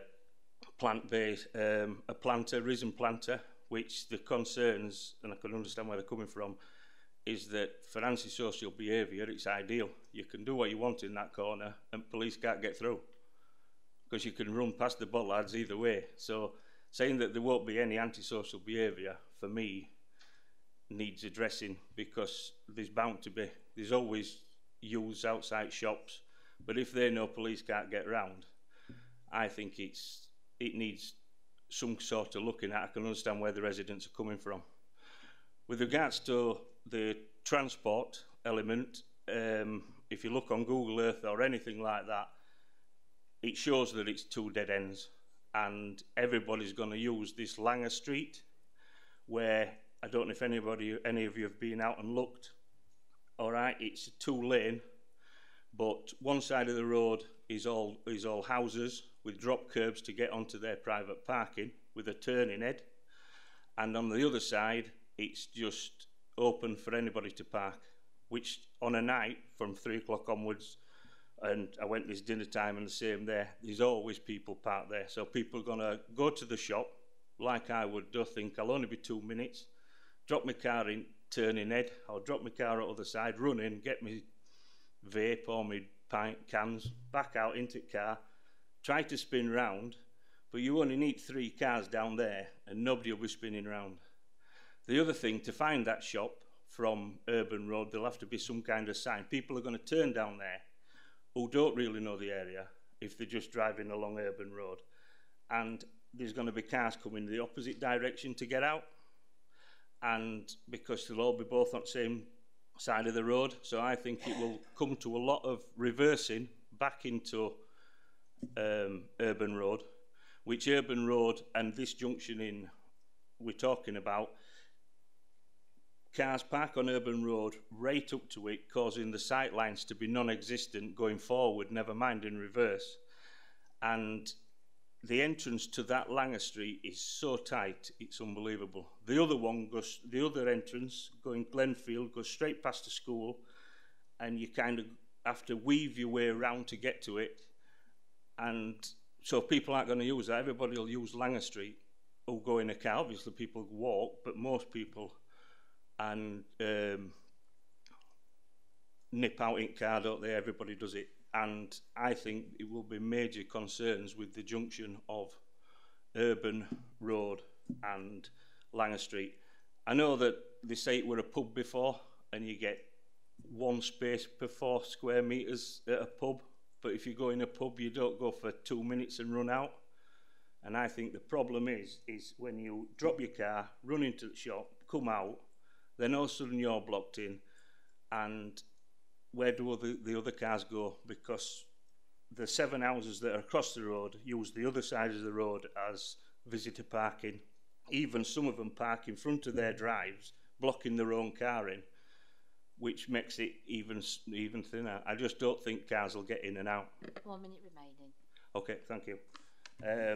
So that's the points they've brought me here to say is they're worried about the highways, and they're definitely worried about the antisocial behaviour, especially with the path that walks around, because people won't use that path if everybody's loitering around the garden type area that's already there. And that's it. I think that it just, highways wise, it needs a better look. You can't just say, oh, it were a pub before and the pub had no parking, so a shop doesn't need parking. It doesn't make any sense to me, that. And that's why I put my hand up to come and stand with them. Else you'd have had 14 people with 5 minutes apiece. Thank you very much. Thank you for that, Mr. Hall. Do we have any committee members wishing to ask Mr. Hall a question? No? Therefore, we've got Mr. Mabeen Patel on behalf of the applicant that is requested to speak in support of the application.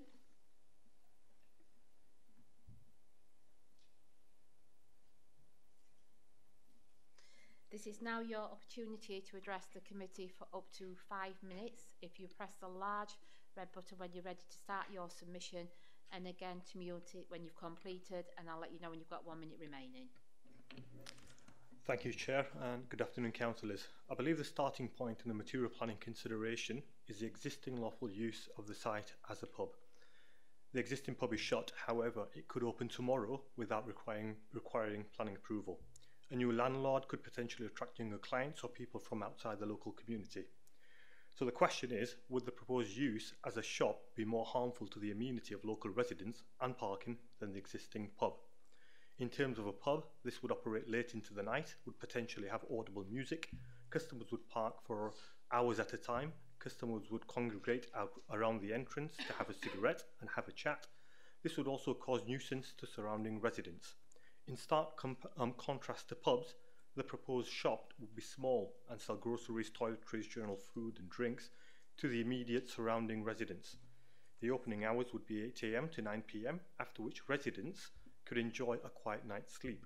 Delivery times would be 10 AM to 11 PM, 1 hour, when residents are awake and outside of the school runs. There would be no loud music, and there would be no reason for customers to congregate and make noise outside the premises. Now, a number of concerns have been raised from the residents. I will deal with these categorically. With regards to the principal use of the site, this application would replace one community facility with another. As such, there is no loss of a community facility. Local policy allows for small shops in residential areas. It would not be a large supermarket, and it would not compete with shops in Doncaster Centre, ensuring their vitality and viability. There is also one other shop in the surrounding area at 151 Urban Road. However, potential competition between individual businesses and the financial impact on existing businesses is not a material consideration.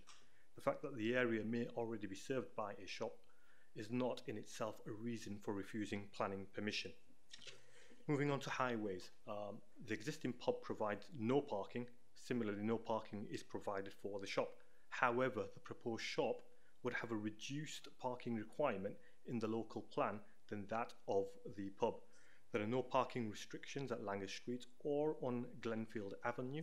Customers would typically be in and out of the shop in less than 5 minutes, whilst both these highways have sufficient space for parking and turning heads for vehicles to manoeuvre and not use residents' drives.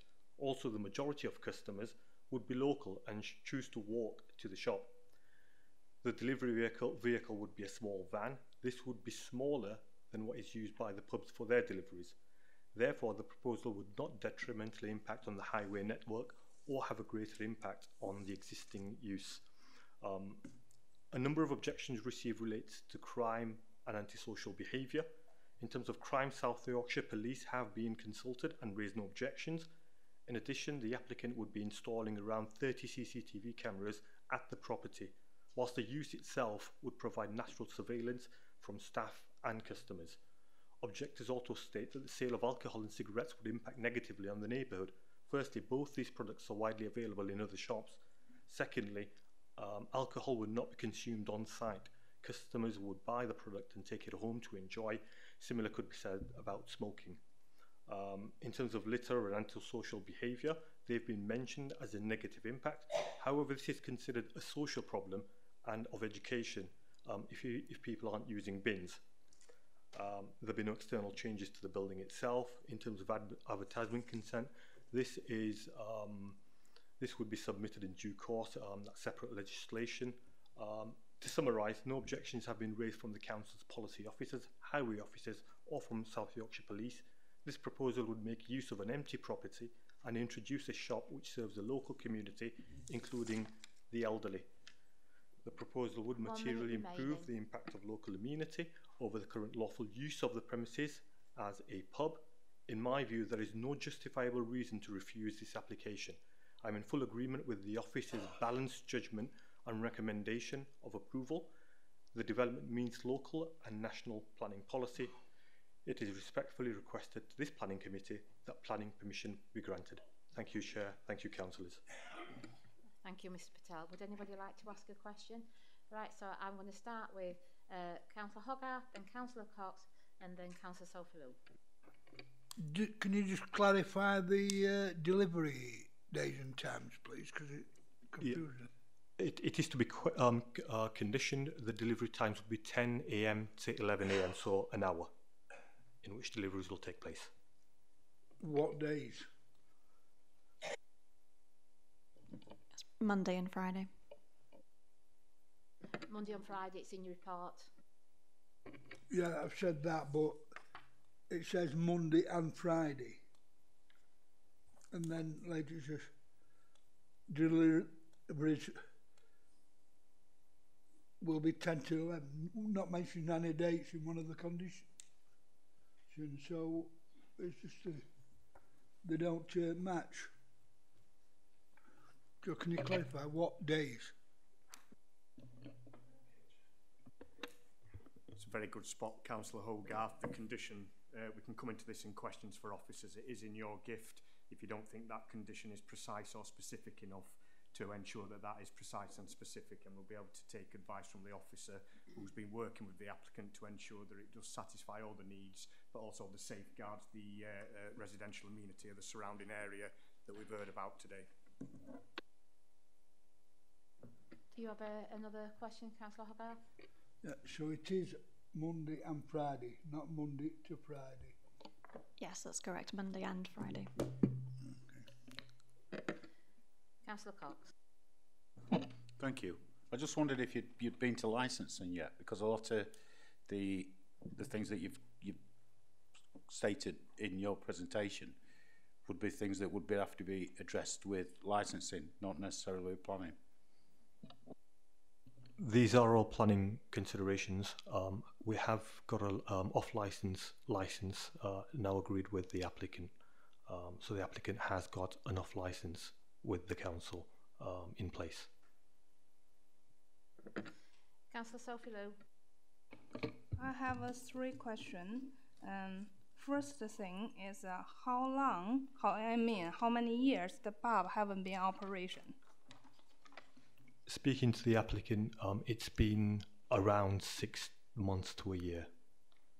So 6 to 6 months to a year. It's not been in operation yet. Okay. It's been shut. So it's vacant at the moment. Okay. So what's the operation time before? You know, it is just whole day running the pub?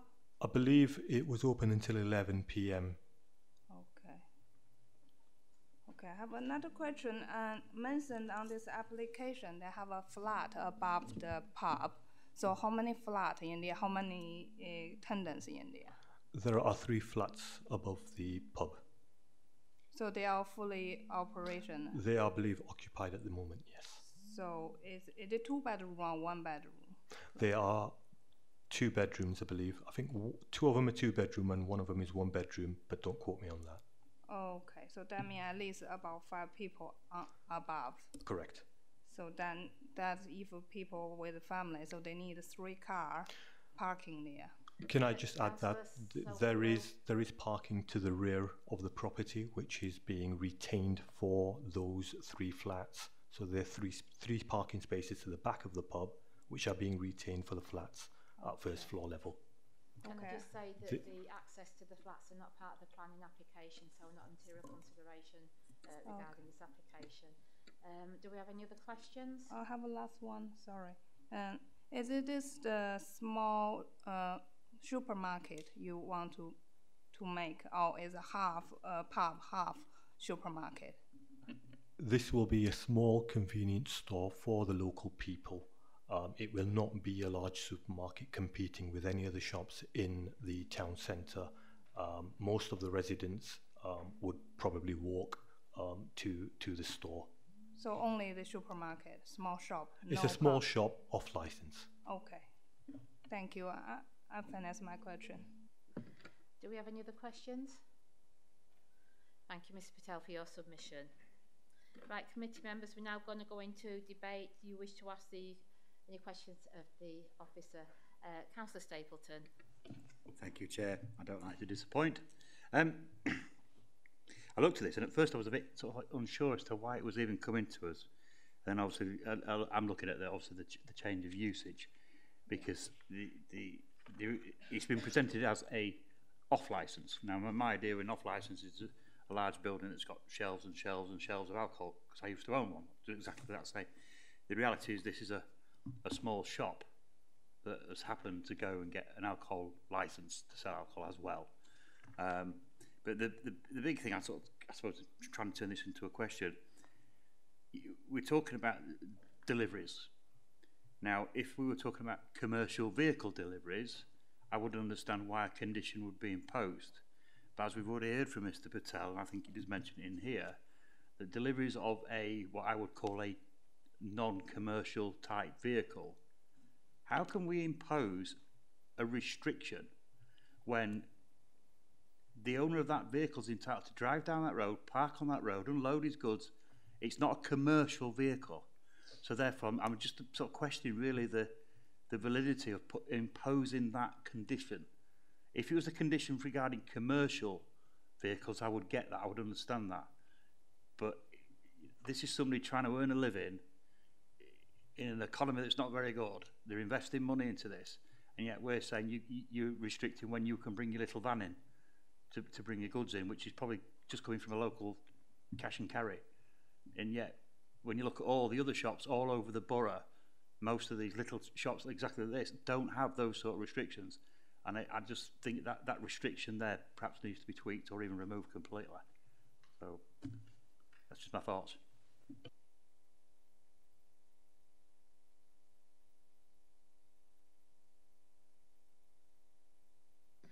While the officers are discussing your question, do we have any other questions that anybody would like to ask? Right. Thank you, Chair. Very good issue raised there, Councillor Stapleton. It is in your gift as the Planning Committee to decide whether that condition fulfils a purpose that is necessary and reasonable. What you find here is that officers have tried to work with the applicant. We've kind of got that agreed. If that condition does stay, I would urge committee members to say we need to tweak it along the lines that Councillor Hogarth has said to ensure it is absolutely specific. And what that condition was put on for was to try and respond positively to some of the concerns of the most nearby local residents. But you're quite right, it is deemed to be a small local facility. It's not going to be having lots and lots of deliveries, but it is a new application that is before the committee. And if it had been a new pub, we would have considered that as well and responded positively. So it is ultimately in your gift as to whether that condition should remain or not. And if it should remain, I would urge you to tweak it to ensure it says Monday and Friday on it as well. Thank you. Yeah, I understand the Monday, Friday, but I get that. I just think that a restriction like that should relate to commercial vehicles only. So I'd like to recommend that we actually put in a caveat that it does not include non-commercial vehicles, because the shop owner manager could be nipping out to the cash and carry in his Volvo estate and coming back with a few bits and bobs, but then he could find himself in hot water because it's covered by this caveat there, this condition. I just think if it's a commercial vehicle, I understand that completely, but to curtail somebody's ability to trade and do his business, when we're talking about ordinary vehicles or small vans, which is non-commercial, and obviously that's determined by what the insurance is, isn't it? I mean, you know, I just think it should be non-commercial vehicles should be allowed to come and bring his delivery, so his little van can go off to Booker's, or sorry, I'm not allowed to name any brands, but any other cash and carry that might be equally as good, and go and pick up the stock. It's not like we're talking large Z cages rolling off the back of an HGV. So I just think I'd like to sort of tweak that condition. Alison's going to comment to that for you, Councillor Stapleton. Thank you. It is a query I had with the officers, and I was told that the applicant had actually offered the condition to limit it to such a limited time of Mondays and Fridays, 10 till 11. And I did query whether that was a reasonable amount of time, but the applicant was happy to offer that to ensure that the neighbours weren't being disturbed. I think it's difficult to enforce different types of vehicles coming in and out, and I think it's just better in terms of the condition if it just says deliveries rather than the types of vehicles. That's from my experience of enforcing such conditions. But at the end of the day, it's a matter for members and what you feel is appropriate. Thank you for that, Alison. Do we have any other questions? Councillor Palmer? Thank you, Chair. Yeah, I've got concerns with parking and highways, with it both being situated at a dead end. I would like to propose a site visit. Okay, before I go to the proposal for a site visit, is there any other questions? No? Therefore, Councillor Farmer has moved for a site visit. Is there a seconder for that application? That's been seconded by Councillor Beach. She's just, parking in the, she's turned around and said about the turning end. Yeah. Okay. Can we show up a show of hands in favour of a site visit? Those against and abstentions? Okay, therefore this item has been deferred so that we can actually do a site visit. Thank you for that.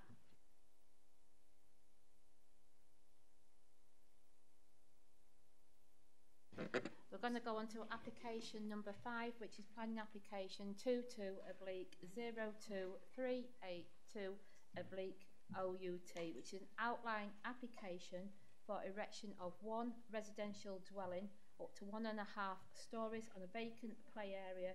Approval being sought for access on an amended scheme at land of Sutton Road, Kurt Sandal, and Susie Boyce, the planning case officer, will present this application. I'm pleased note Councillor Farmer has left the chamber as she has registered an interest.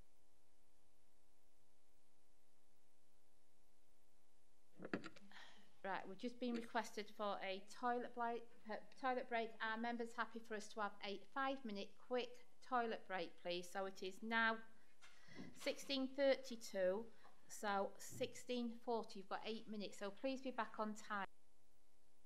Okay, everybody, we're all back in the chamber. We're looking at application number 5, 22/02382 OUT, application for erection of one residential dwelling up 1.5 stories in a vacant play area, approval being sought for access and amended scheme at land off Sutton Road.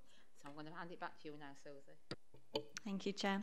So this application has been brought to committee because it represents a departure from the development plan as well as because of public interest. So the application seeks outline planning permission with all matters reserved except for access for the development of one residential dwelling of up to 1.5 storey on a former playground on land off Sutton Road in Kirksandall.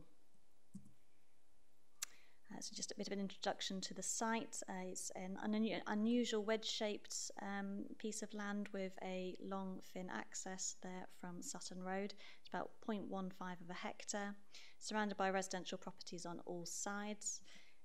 So we've got 2-storey properties at Longton Road there, as well as bungalows at Tyndale Court, as well as Harewood Avenue as well. Those are 2-storey properties.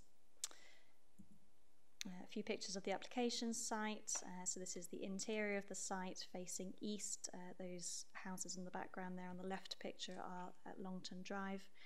And then on the right hand side there you see properties at Harewood Avenue to the southwest of the site. So the site formerly comprised a playground and open space. The parish council, who are the owners of the site and the applicants, closed the playground in 2007, primarily due to surface water flooding issues, but also because the site experienced quite a lot of antisocial behaviour and vandalism due to its secluded location, which is quite set back from Sutton Road, as you can see in these photos. So this is the site access. They're both facing towards the entrance and then into the site.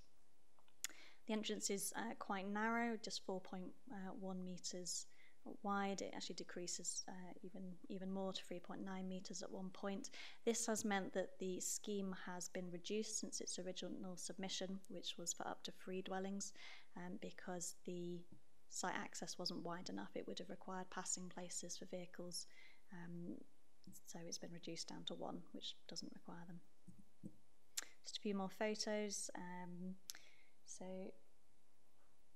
Yes, this is the northeast corner of the site, and then there's the outside of the site access at Sutton Road. Just a couple of pictures of Sutton Road as well. So the picture on the left facing towards the site entrance there, and then picture on the right facing away from the entrance. So the proposal is outline only, and this is an indicative site layout which has been provided, showing how it can accommodate 1 dwelling. The access is to be amended, slight improvements are to be made to the access at Sutton Road there to facilitate the development. Yes, so the proposal is for a dwelling of up to 1.5 storey in height. So the full detailed design will be a matter for the reserved matters stage, but any permission would make it clear that roof dormers wouldn't be supported in order to prevent potential concerns about overlooking to neighbouring gardens. Main considerations, so first of all, we've got the principle of the loss of the playground as open space. The site is designated as open space in the local plan.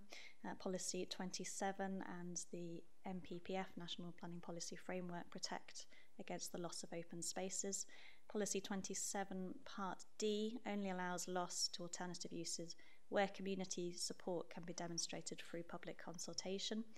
When the application was submitted, there was not sufficient evidence to show the necessary level of community consultation for alternative community uses at that point, and therefore the applicant subsequently undertook a 6-week period of public consultation seeking public opinion over potential alternative uses for the site. It's just a quick overview of the results of that consultation. So the survey was posted to 60 homes on adjacent streets. It was also advertised in various locations within the community. In terms of results, 15 surveys were completed. That represents about 0.17% of the parish. A number of uses were indicated to be supported by local residents, including a play park, allotments, community garden, green space, or a park for dog, although there were only 2 volunteers to actually help make that happen. Overall, it's been accepted that the results don't indicate any overwhelming public support for the retention of the site as an alternative open space use. Just going back to the main considerations there, access is the only matter of detail that's being considered. There have been no objections from the highways officer, or rather objections have been resolved following minor amendments to the plans. In terms of drainage, this was one of the reasons the playground was closed in the first place. There are some surface water flooding issues, and therefore our drainage officer has requested a condition ensuring that the freeboard level is no less than 300 millimetres to ensure that is no issue. In terms of ecology and trees, we've had no objections on that respect. The ecology officer has requested a condition requiring an ecological enhancement plan to make sure that biodiversity net gain can be delivered at the reserve matters stage. So just to conclude, the recommendation is for approval of the outline planning application subject to conditions. Overall, it's considered there's no overwhelming public support for retention of the site as open space. And therefore policy 27 has been satisfied. It can be released for an alternative use. It's a suitable location for residential development. It's surrounded by housing on all sides. The indicative layout indicates the site can easily accommodate one dwelling without harming neighbouring amenity. Satisfactory site access can be achieved, and it's acceptable in all other respects. All other matters of detail will be dealt with at the reserved matters application stage. Yes, I think that should be it. Thank you. Thank you for that, Susie. Before I invite Mr Daniels to come down and speak, based on the fact that we've got 2 representations and it's turned 4:45, are we happy to move standing orders to make sure that we can continue and conclude the meeting and the agenda? Can I have that move, please? Can I have it seconded? And show of hands, everyone in favour? Okay, thank you for that. Okay, so we've got Mr Paul Daniels, a member of the public that has requested to speak in opposition to the application. If you'd like to come down to a microphone. If you come down to the front.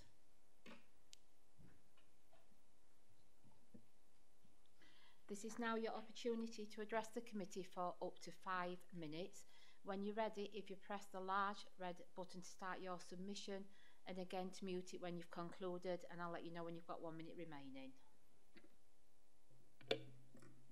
I am Paul Daniels, and I am here to represent the residents of the length of Longton Road, which runs parallel to the eastern side of the proposed development. We all know that there is a housing situation at the moment, but this development, this dwelling, would not solve the housing situation. It would just be a mere drop in the ocean. There are some people living in Barmbydon that believe that the residents around the area, the development will not affect their lives. Well, I'm here today to tell them it will.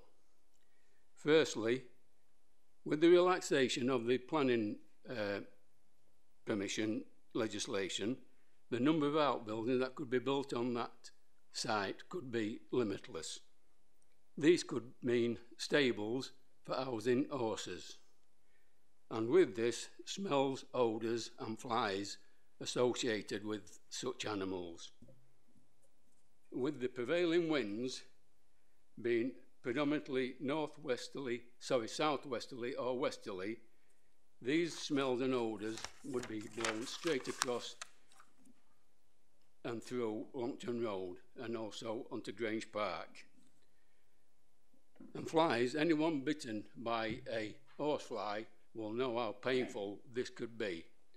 And in some cases, it could prove fatal to anybody with an allergic reaction to these bites. Such outbuildings would also attract vermin, namely rats. Once rats get established, they are very difficult to get rid of. Secondly, we are a nation of dog lovers, and it will be more than likely that anyone living in that dwelling will have dogs. And there's nothing more annoying than dogs barking day and night. This would lead to people living around the area seeking noise abatement orders through the council. This is how the lives of some of us around the plot, contrary to what the people think in Barnby done, will be affected. I therefore urge the Planning Committee to take heed of what I've just said and come up with the only possible decision, and that is to reject the application. Thank you.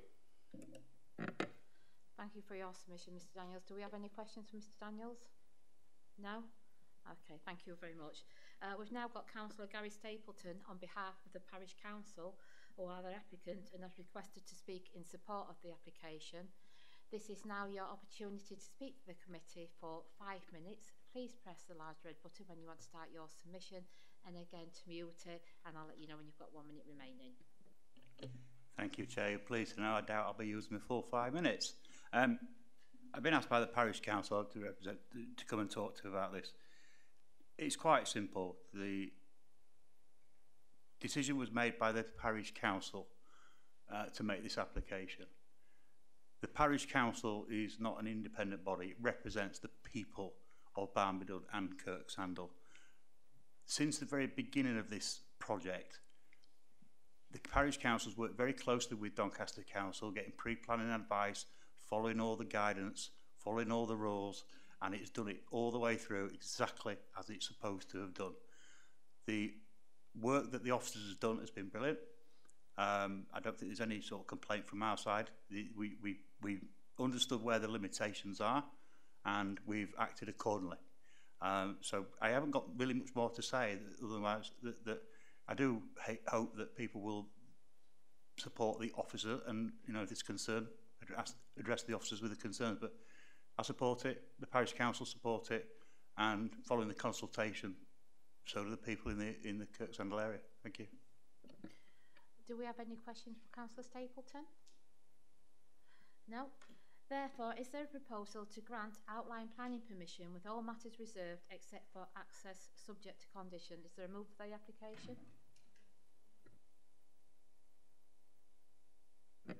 Apologies. Would you like to go into debate? Carried away. I think it's your silence, Have we got any, would you like to ask the officer any question? Councillor Anderson, and then Councillor. Given the concerns raised about the potential of outbuildings through permitted development rights, could you just outline sort of what scale and could possibly be on a site like this? What is possible in terms of outbuildings under permitted development?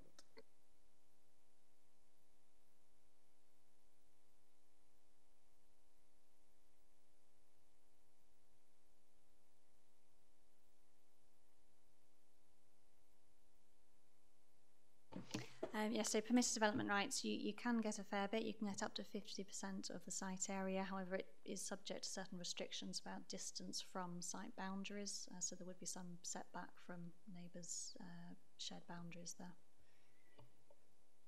And would things like stables or dog kennels or something of that nature fall under permitted development, or would that require additional planning permission? If it's ancillary to the residential use of the house, it may fall under permitted development rights. I don't believe a stables would. Yeah.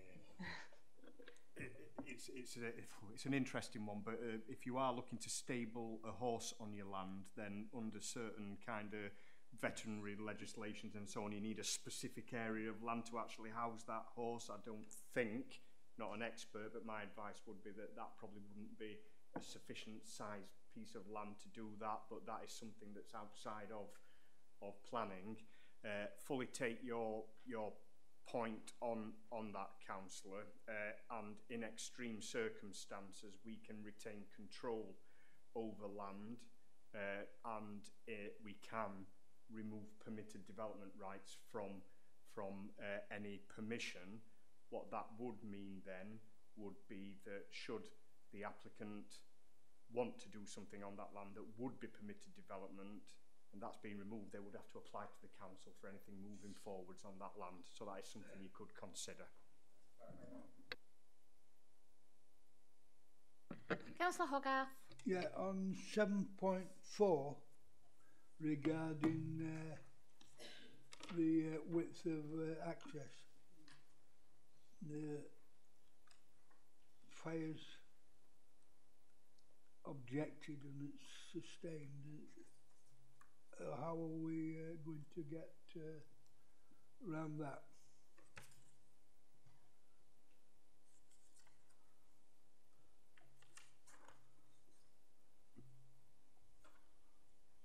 So the paragraph that's referenced there is one of the earlier comments from our highways officer. If you read further down the report to paragraph 7.7, that is the final set of comments from the highway officer, just confirming that there aren't any outstanding objections in that respect. We have also consulted South Yorkshire Fire and Rescue, and they've raised no objections in that respect either. But it says does not meet policy in terms of good design, does not meet the standards within the South Yorkshire SYRDG, and unfortunately cannot be supported. Yeah, apologies. This is probably we've probably tried to give planning committee too much information here, and it may be a bit difficult to understand. But what we've tried to do in this report from 7.4, we had concerns with it. Then in 7.5 we received a revised scheme. Those concerns were then sustained, and ultimately, as Susie's just said, we got to 7.7, where it says following receipt of the revised site plans, revision C, the officer has now checked everything and there are no concerns now. So the objection originally with the South Yorkshire fire engine, etc., was based on an earlier plan, which has now been superseded, and highways are okay with that. And as Susie's mentioned, South Yorkshire Fire and Rescue haven't got any concerns. And I've got Andy Wiltshire, the highways officer, here saying, let me come in. So I'll pass over to the highways officer. Initially it was for more than one dwelling, so then it becomes a private drive, hence why we couldn't support it in terms of the width and also access for a fire engine into the site. Now it's a single dwelling, it's a different matter, so certain things can be done in terms of building regulations, sprinklers, etc., that then cater for any distance, and it's the distance stated within the SYRDG that they couldn't meet because the fire engine couldn't get down. So there are certain things that they can do now, but the first plan had more than one dwelling, hence why I didn't support it.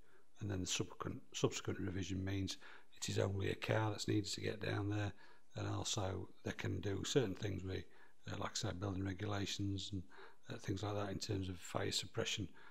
Hence why now I'm okay with it. Is that okay? So, likely a fire engine can't get down there then? Not from the tracking I did. Do we have any other questions or comments that anybody would like to make? Okay, I'll go back to what I said a few moments ago. Is there a proposal to grant outline planning permission with all matters reserved except for access subject to conditions? Is there a mover for the application? Well, I'll move it. Is there a seconder? Seconded by Councillor Cock. Can we show of hands to those in favour? Those against? Therefore, planning permission has been granted.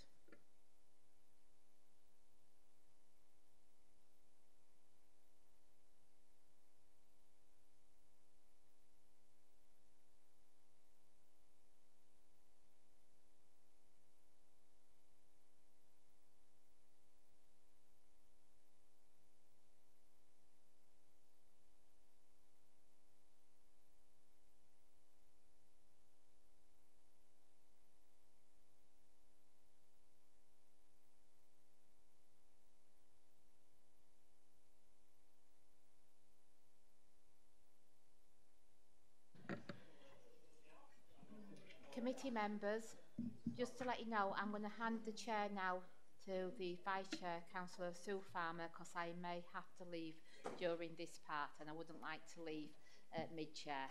So just in case. Up to there.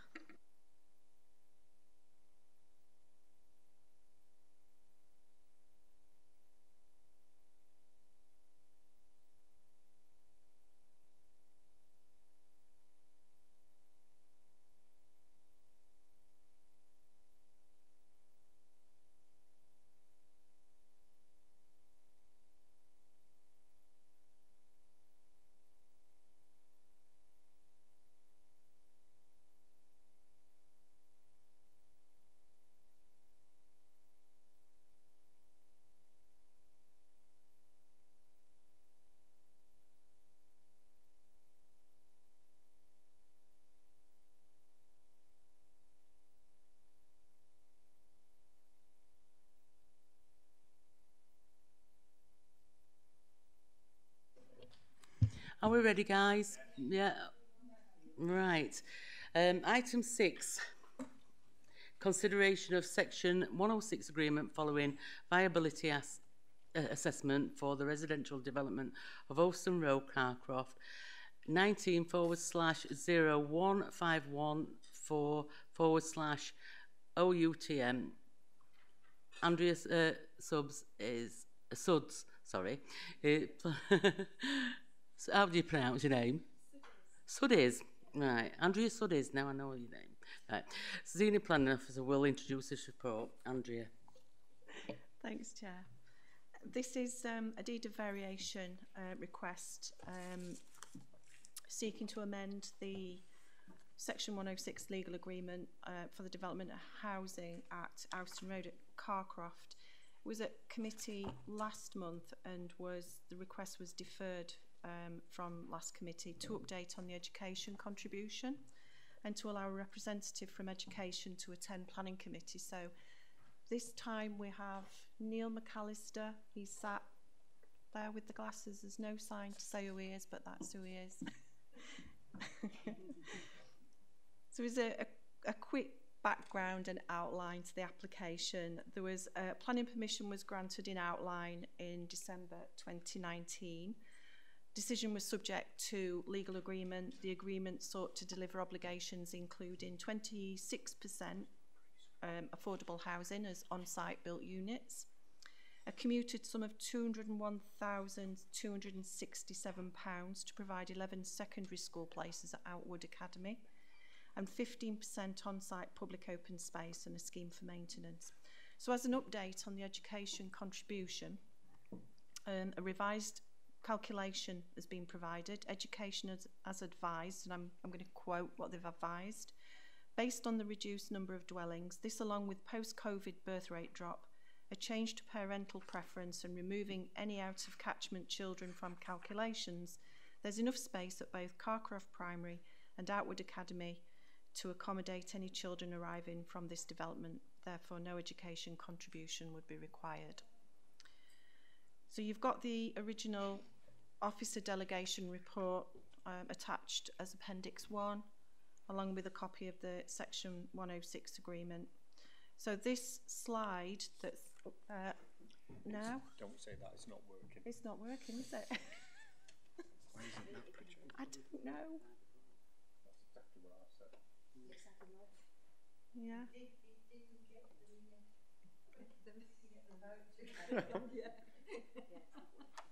It's not working. Have we got a copy around the bottom? This is the issue we had before. I can't stop it because we're recording. Okay. Don't know where I had it. Just try and explain with words. Have we got a copy?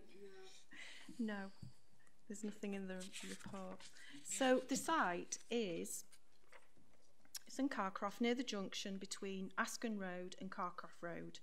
So it's on the junction that leads up to the Asda. So it's that signalised junction. She did it live, Jess.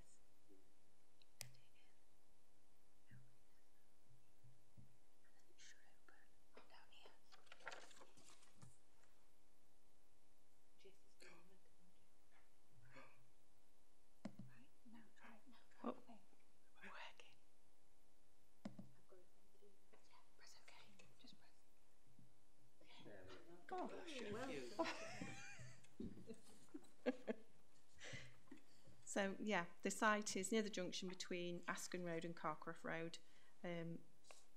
There's also an aerial view of the site. It's currently very overgrown, scrubland, and subject to a lot of fly tipping. The site photographs that I took end of last year, you can see how overgrown the site is. It's become now with the fly tipping, and then look at the site when it was 2019, when the previous application was in. Since then, there's been a new site owner. They've submitted the Reserve Matters application. The Reserve Matters application seeking approval of siting, appearance, landscaping. So the outline approval was just merely for access. So they also submitted this deed of variation request as well to run concurrently. The scheme that they're currently looking to get the approval for, the Reserve Matters, was originally 73 dwellings, but it's been reduced to 63. So they've submitted a viability appraisal. That's been sent off to the council's independent external consultant. They've appraised the scheme using the nationally accepted profit level of 17.5% on gross development value, which is taken to represent a reasonable return for a development such as this. It's been widely accepted at appeal. National planning guidance advises on between 15-20% profit sales. The conclusion of the assessment shows the scheme with the policy compliant amount of affordable housing and education contribution would make this scheme unviable. So the Section 106 agreement, the variation would remove the requirement to deliver the affordable housing, and there's no longer any requirement to provide any education contribution as there's capacity at other schools. So in terms of what would be the benefits of agreeing this, well, it would bring back into use a currently overgrown brownfield site that's subject to frequent fly tipping, as you can see on the site photographs. It would provide much needed new housing with a range of predominantly 1, 2 and 3 bedroom properties in an area where the nearest allocated housing site is Skello.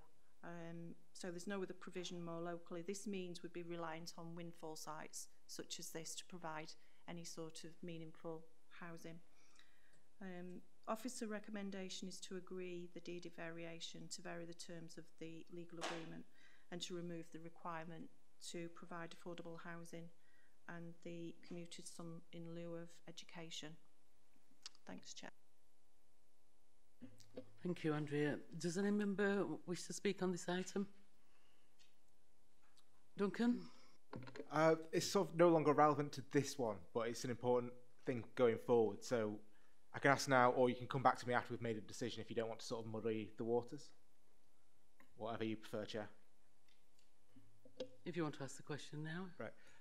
When this came last time, I asked the question, if we do away with the education contribution, who then picks up the tab for the places? Now, obviously, in this case, that's no longer a relevant issue because they decided they don't need to do places, but nobody knew what the answer was at the time. So is it the local authority? Is it the school? Is it the Department of Education?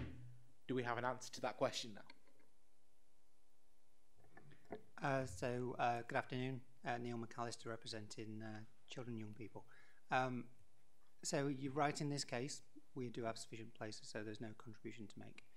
Going forwards, we always are a consultee, so we always do our assessment, and where we find that we have a deficiency of places, then we would ask for that 106 agreement. There have been occasions where there have been reassessments and that provision hasn't come forward.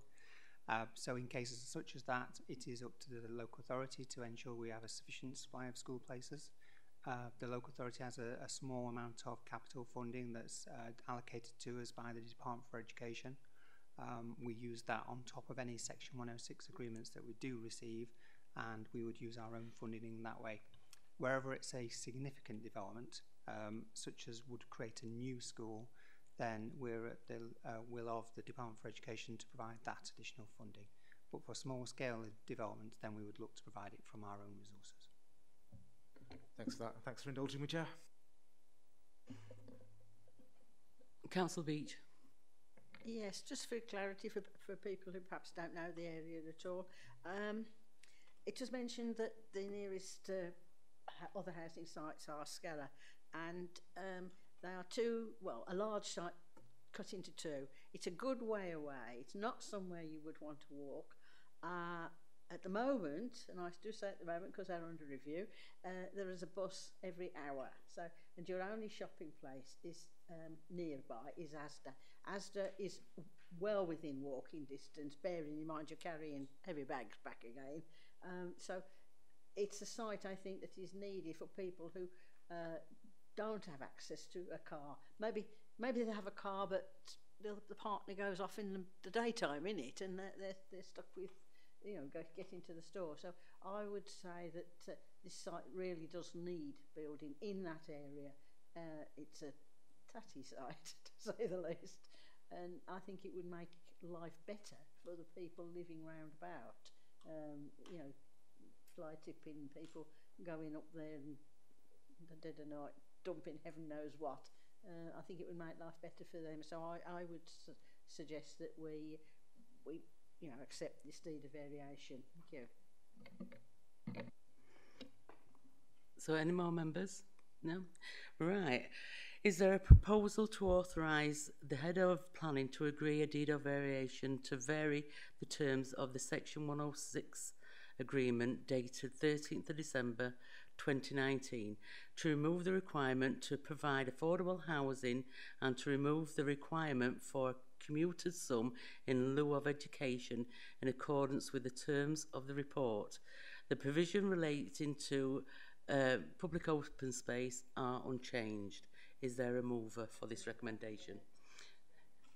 Is there a seconder? Thank you, Gary Stapleton. Proposer, Iris Beach, seconded by Gary Stapleton. Thank you. Oh, yeah.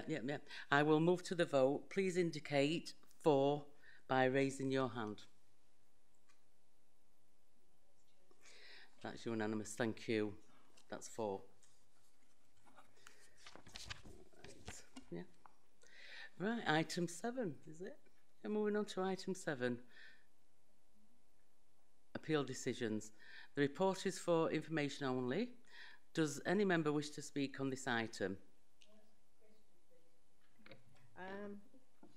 It's just on the caravan one, which is, appeals 2 and 3. It says enforcement stroke upheld. Is that just because it's subject to a change of the wording that's listed in the actual report? Sorry, I didn't get that question. Is the Bethel House, Moss Road, the enforcement notice, it said it's partly upheld. Is that because they want the wording changed? I think it's on, let's have a look. I marked it once. There it is.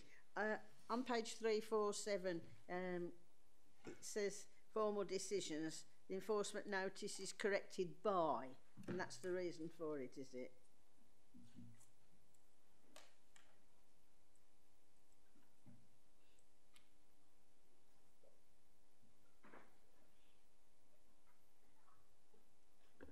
Yeah, just looking at that concluding kind of section on page 5, it talks about there is some changes to the words and also a timescale for compliance to comply with the enforcement notice.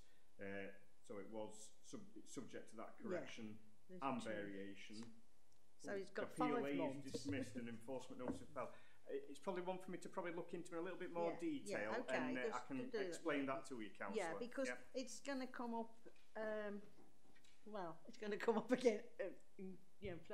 Town council and various other places, because it's been particularly Sykehouse Council. It's been a bone of contention. I'll endeavour to explain that to you by the end of the week. Oh, that's all right. Okay. Thank you. That's all. Clarify, does that 5 months start from the date of the decision? Yes. 4th of 10. Yes, it does, Councillor. So 1 month's gone. Yeah. Good. Any more from the members? No. Can I ask the committee members to move that the report is to be noted? Noted. Noted. Agreed. Right, ladies and gentlemen, that concludes the business of today's meeting. I would like to thank everyone for their attendance and input. Now I declare the meeting closed. Thank you. Ah, right, well, oh, here's the missing back page. It fell off.